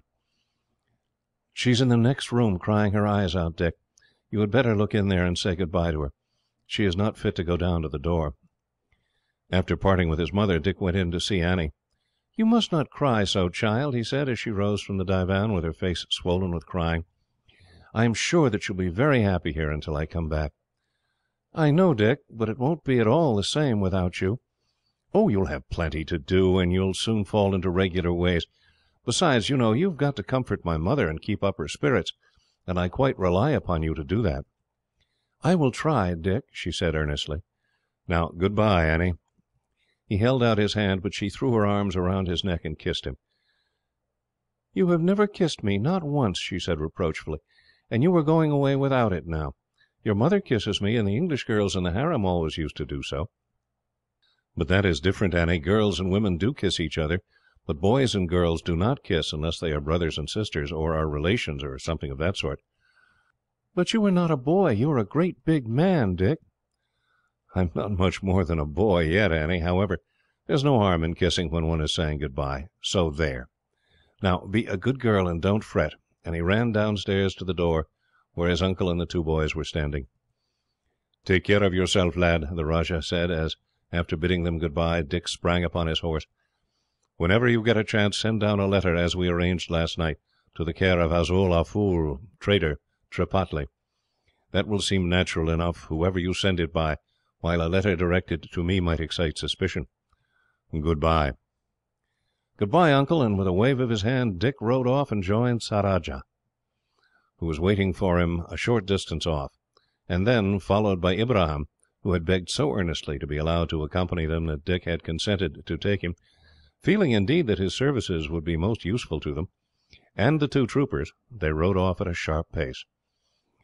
At Amboor they assumed their disguises. Dick purchased a pack pony and some goods suitable to their appearance as pedlars, and then they started up the pass on foot. They passed the frontier line without any interruption, stopped and chatted for a few minutes with the guard, and then passed on up the valley. "There is a house where we had our fight, Surajah," Dick said, as they reached the ruined village. "Though there is peace now, I fancy we should not get much farther than that fort ahead, if they guessed that we were the fellows who gave them such trouble 2 years and a half ago." "There is no fear of our being recognized," Surajah said. "The guard has probably been changed long ago. Besides, they never once caught sight of our faces." "Oh, no, we are safe enough," Dick agreed. "If it had not been sure of that, we would have gone up one of the passes to the south, that has been ceded to us, though it would have been a great deal longer round to Bangalore. Unless, indeed, we had gone to Krishnagiri, and that would have been too dangerous to attempt, for the officers on the frontier would probably have recognized us. It was late in the afternoon before they arrived at the gate. It stood open, and there was no sentry on duty. A few soldiers could be seen loitering about in the street, but it was evident that, now that the war was over and everything finally settled, it was considered that all occasion for vigilance was at an end. Upon making inquiries, they soon found a house where they could put up for the night. They had, as is the custom in India, brought their provisions with them, and after leaving their goods in the house and seeing that the horse was fed, Ibrahim set to work to cook a meal, while the others opened one of the packs and went round the village, where they disposed of a few small articles. They arrived, without any adventure, at Bangalore. There, as soon as they had established themselves at one of the caravansaries for travellers, Dick and Surajah went to the house of the trader to whom Pertaub had promised to consign their goods. "We have come for some packs that have been sent by friends of ours at Seringapatam to your care," Dick said, making as he spoke the sign that Pertaub had taught him, as enabling those who were Hindus to recognize each other at once. "We were to use the word Madras as a sign that we were the parties to whom they were consigned." "The goods arrived a week ago," the trader said, "and are lying for you at my warehouse. I will hand them over to you tomorrow morning." "Thank you. We may not come early, for we have purchased 2 pack horses to carry them, and 3 tats for ourselves and our man. This may take us some time, and it will be perhaps better for us to come to you early the next morning, and we can then start away direct." This was arranged, and on the following day 2 strong animals were bought for the packs, and 3 tats, or ponies, for their own riding. Dick had disposed of the horse he had ridden down to Tripatli for a good price, and had also been supplied with funds by his mother, although, as he said, the contents of their packs ought to suffice to pay all their expenses for a long time. Then they purchased some provisions for the journey. The pack horse they had brought with them was laden with these, and the goods brought up from Amber. The new pack horses were taken round to the traders, and the goods sent from Seringapatam packed on them. Then they mounted and rode off at a walk, the pack animals following Ibrahim's horse, tied one behind the other. They had already debated upon the course to pursue, and finally decided that they would, in the first place, again visit Savandroog, for the conviction Dick had entertained that there was at least one white captive there had increased rather than diminished.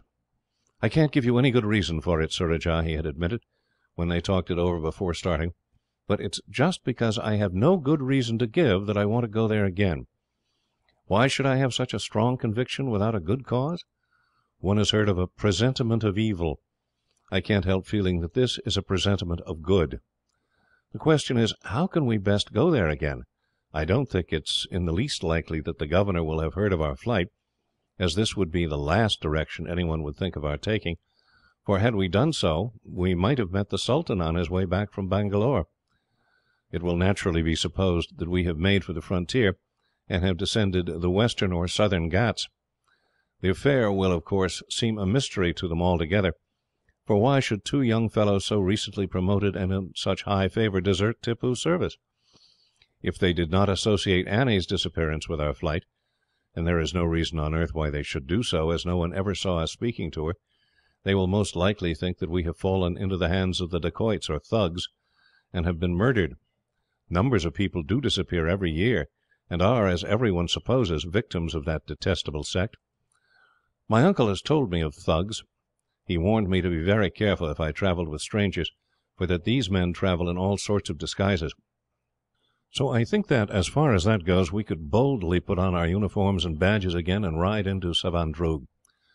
The disadvantage of doing so is, however, plain. The commander would remain with us all the time. We should get no opportunity of speaking privately with any of the soldiers, and, taking us to be in Tippoo's confidence, he would, as before, shirk the question of prisoners. On the other hand, if we can get in as traders, we shall be able to move about unwatched, to go to the soldiers' huts and offer goods to their wives, and be able to find out to a certainty if there is a prisoner there, and, if so, where he is kept. We may even see him. For a while, if the governor wished to keep his existence a secret, he would have shut him up when he heard that 2 of Tippoo's officers were coming. He would not trouble about it one way or the other in the case of a couple of traders. The only objection to that course is that we were here but 2 or 3 months since, and he and his servants, and that artillery officer we went round with, would know us at once. If we go, we shall have to alter our appearance completely. At any rate, we had better provide means for disguise, and we can use them, or not, as we please." While they were at Tripataly, therefore, they had 2 false beards made for themselves, and tried many experiments in the way of painting their faces, and found that by tracing light lines on their foreheads and at the corners of their eyes, they were able, by the help of beards, to counterfeit the appearance of old age so well that it could only be detected on close observation.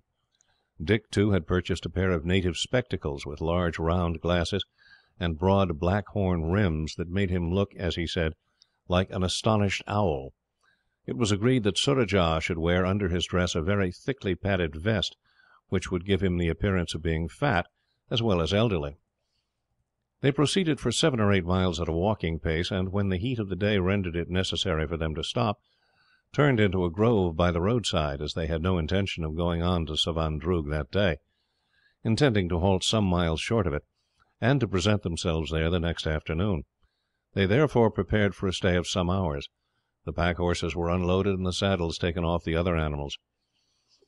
Half an hour later, a party of 12 men, travelling in the same direction as themselves, also halted and turned in among the trees. The man who was apparently the leader of the party came across to where they were sitting. "We do not disturb you, I hope, brothers," he said. "The grove is large enough for us all. I see that you are traders, like myself." "By no means," Surajah replied. "The wood is open to all, and even were it not, we should be discourteous indeed did we refuse to share our shade with others. Sit down by us, I beg of you, while your people are unloading your animals." "I marked you as you left Bangalore," the trader said, as he seated himself beside them, "and when I saw that you were taking the same route that we should follow, I wondered how far our roads might lie together." "We are travelling west," Surajah replied. "It may be that we shall stop at Magree, and there, or at Outradroog, stop for a day or 2 to trade. Thence we may go north." "Then as far as Outradroog our paths will lie together," the merchant said. "There we shall strike the river and turn south to Seringapatam. I am sorry that you will not be going farther in our direction, for the roads are far from safe. Since the war with the Ferengis ended, there are many disbanded soldiers who have taken to dacoity, and it is always better to travel with a strong band. I wonder that you venture with 3 loaded animals, and only 1 man beside yourselves." Surajah was about to speak, but a quick glance from Dick stopped him. "We think that there is less danger in travelling in a small body than there is with a large one," the latter said. "There is less to tempt anyone to interfere with us. Moreover, we could not travel with a caravan, because the greater part of our goods are such as would tempt the peasantry only. We therefore stop at small villages to trade, leaving the towns to those who travel with more valuable merchandise."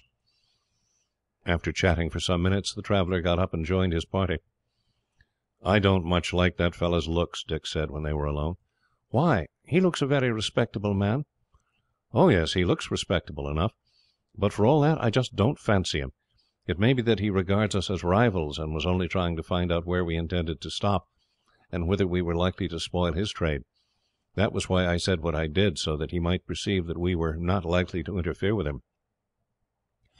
Then again, Surajah, I remembered my uncle's warning against joining other travellers, as these thugs, who, they say, commit so many murders, generally travel in bands, disguised sometimes as traders, sometimes as men seeking work, sometimes as disbanded soldiers. Anyhow, it is well to be careful. We have each got a brace of double-barrelled pistols in our girdles, in addition to these old single-barrelled Indian ones that we carry for show, and our swords are leaning against the tree behind us, so we can get hold of them in a minute. I know, of course, that the betting is all in favour of these people being peaceful traders, but I don't want to leave anything to chance, and there is nothing like being prepared for whatever may happen." Presently Dick got up and sauntered across to Ibrahim, who was engaged in cooking. "Ibrahim," he said, "don't look around while I speak to you, but go on with your cooking. I don't like the look of the leader of this party. He may be a respectable trader. He may be a dacoit or a thug. I want you to keep a sharp lookout, without seeming to do so. See that your pistols will come out of your girdle easily. Keep your sword handy for use. If you see anything suspicious, come over and tell me, and if there is not time for that, shout." "I will watch, Sahib," Ibrahim said, "but they seem to me peaceful men like ourselves. Of course they carry weapons. No one would travel about with merchandise without doing so." "They may be all right, Ibrahim, but I have a sort of feeling that they are not, and at any rate it is best to be cautious." The other party did not light a fire, but sat down and ate some provisions they carried with them. When Surajah and Dick had finished their meal, the leader again strolled over to them. He asked whether they intended to sleep, and on hearing that they did not, he again sat down with them.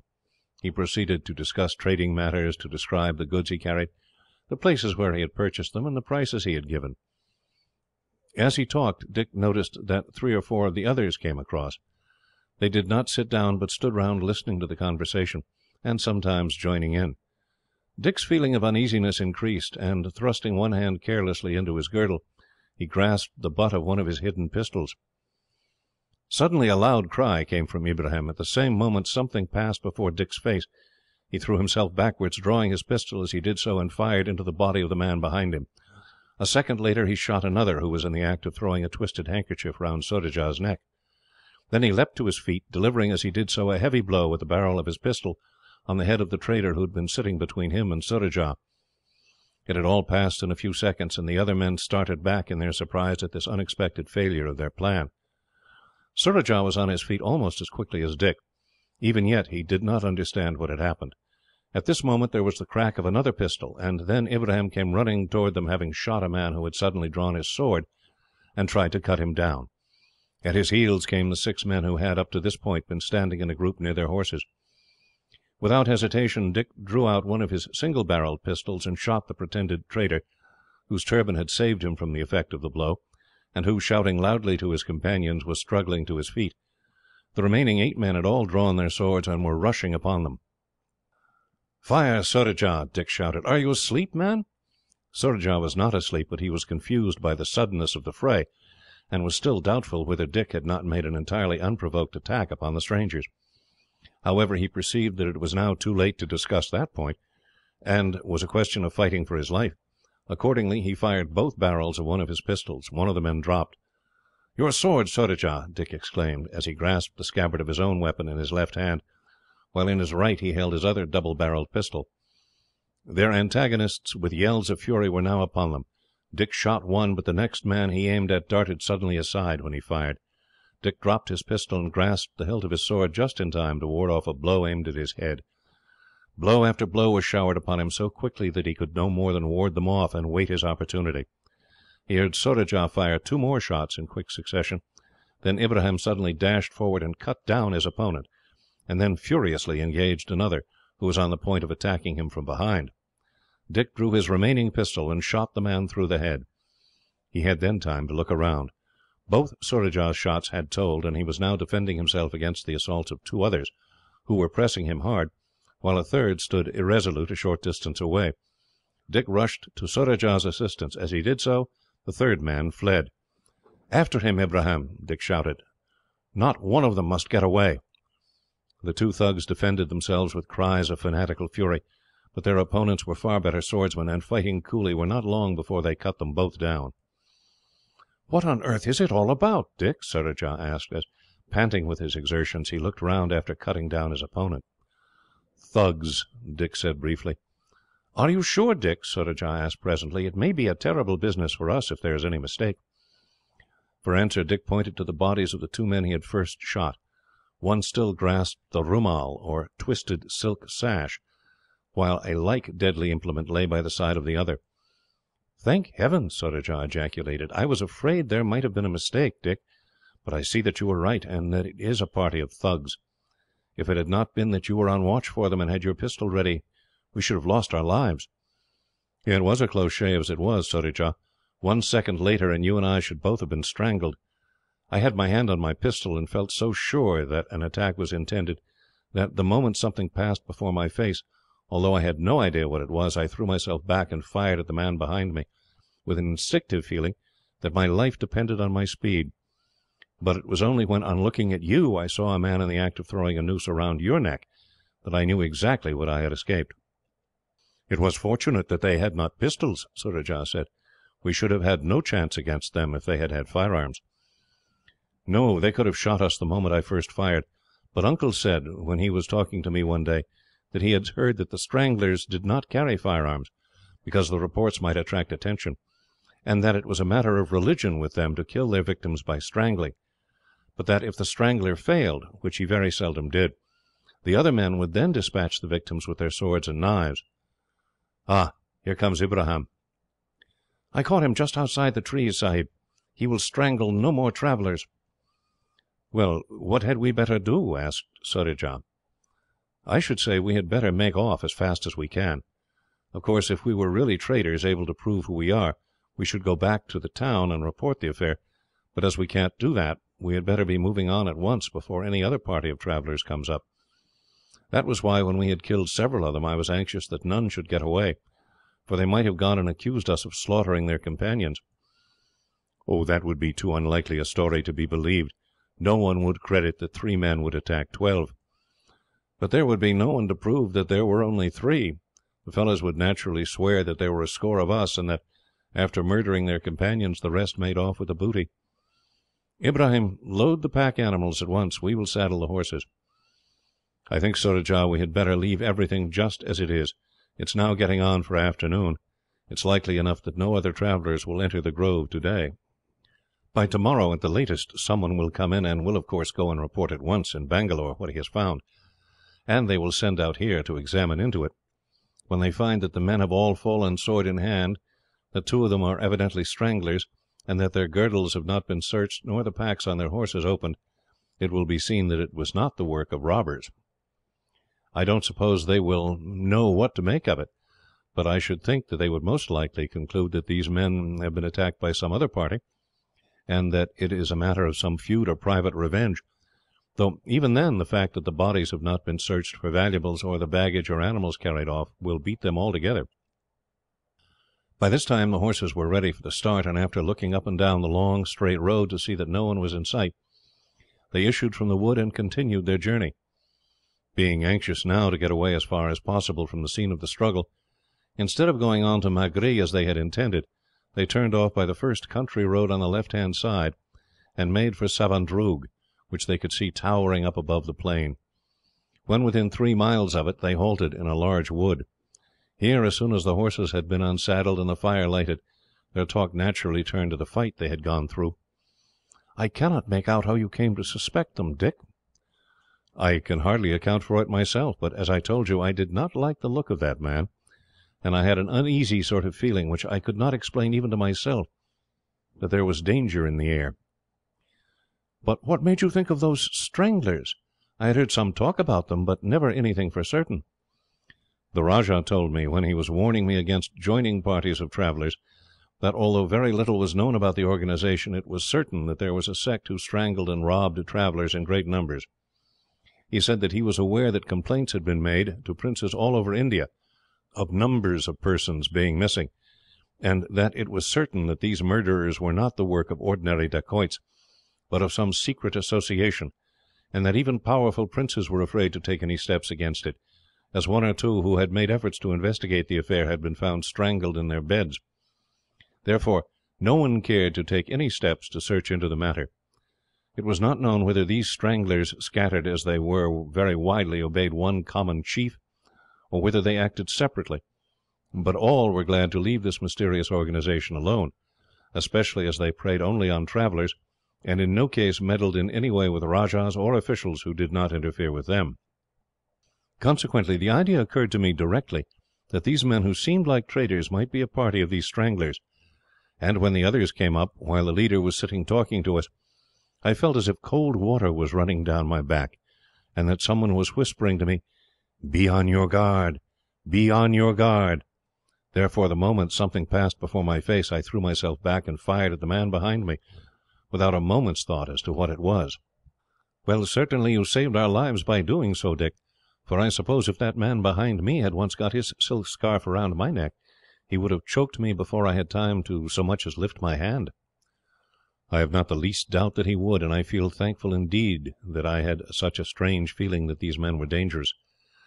Do you know, Surajah, it seems to me that it was just the same sort of feeling that my mother tells me she has, whenever my father is in danger, and I shall be curious to know, when we get back, whether she had the same feeling about me. Anyhow, I shall in future have even more faith than I had before in her confidence that she would have certainly known if any evil had happened to my father."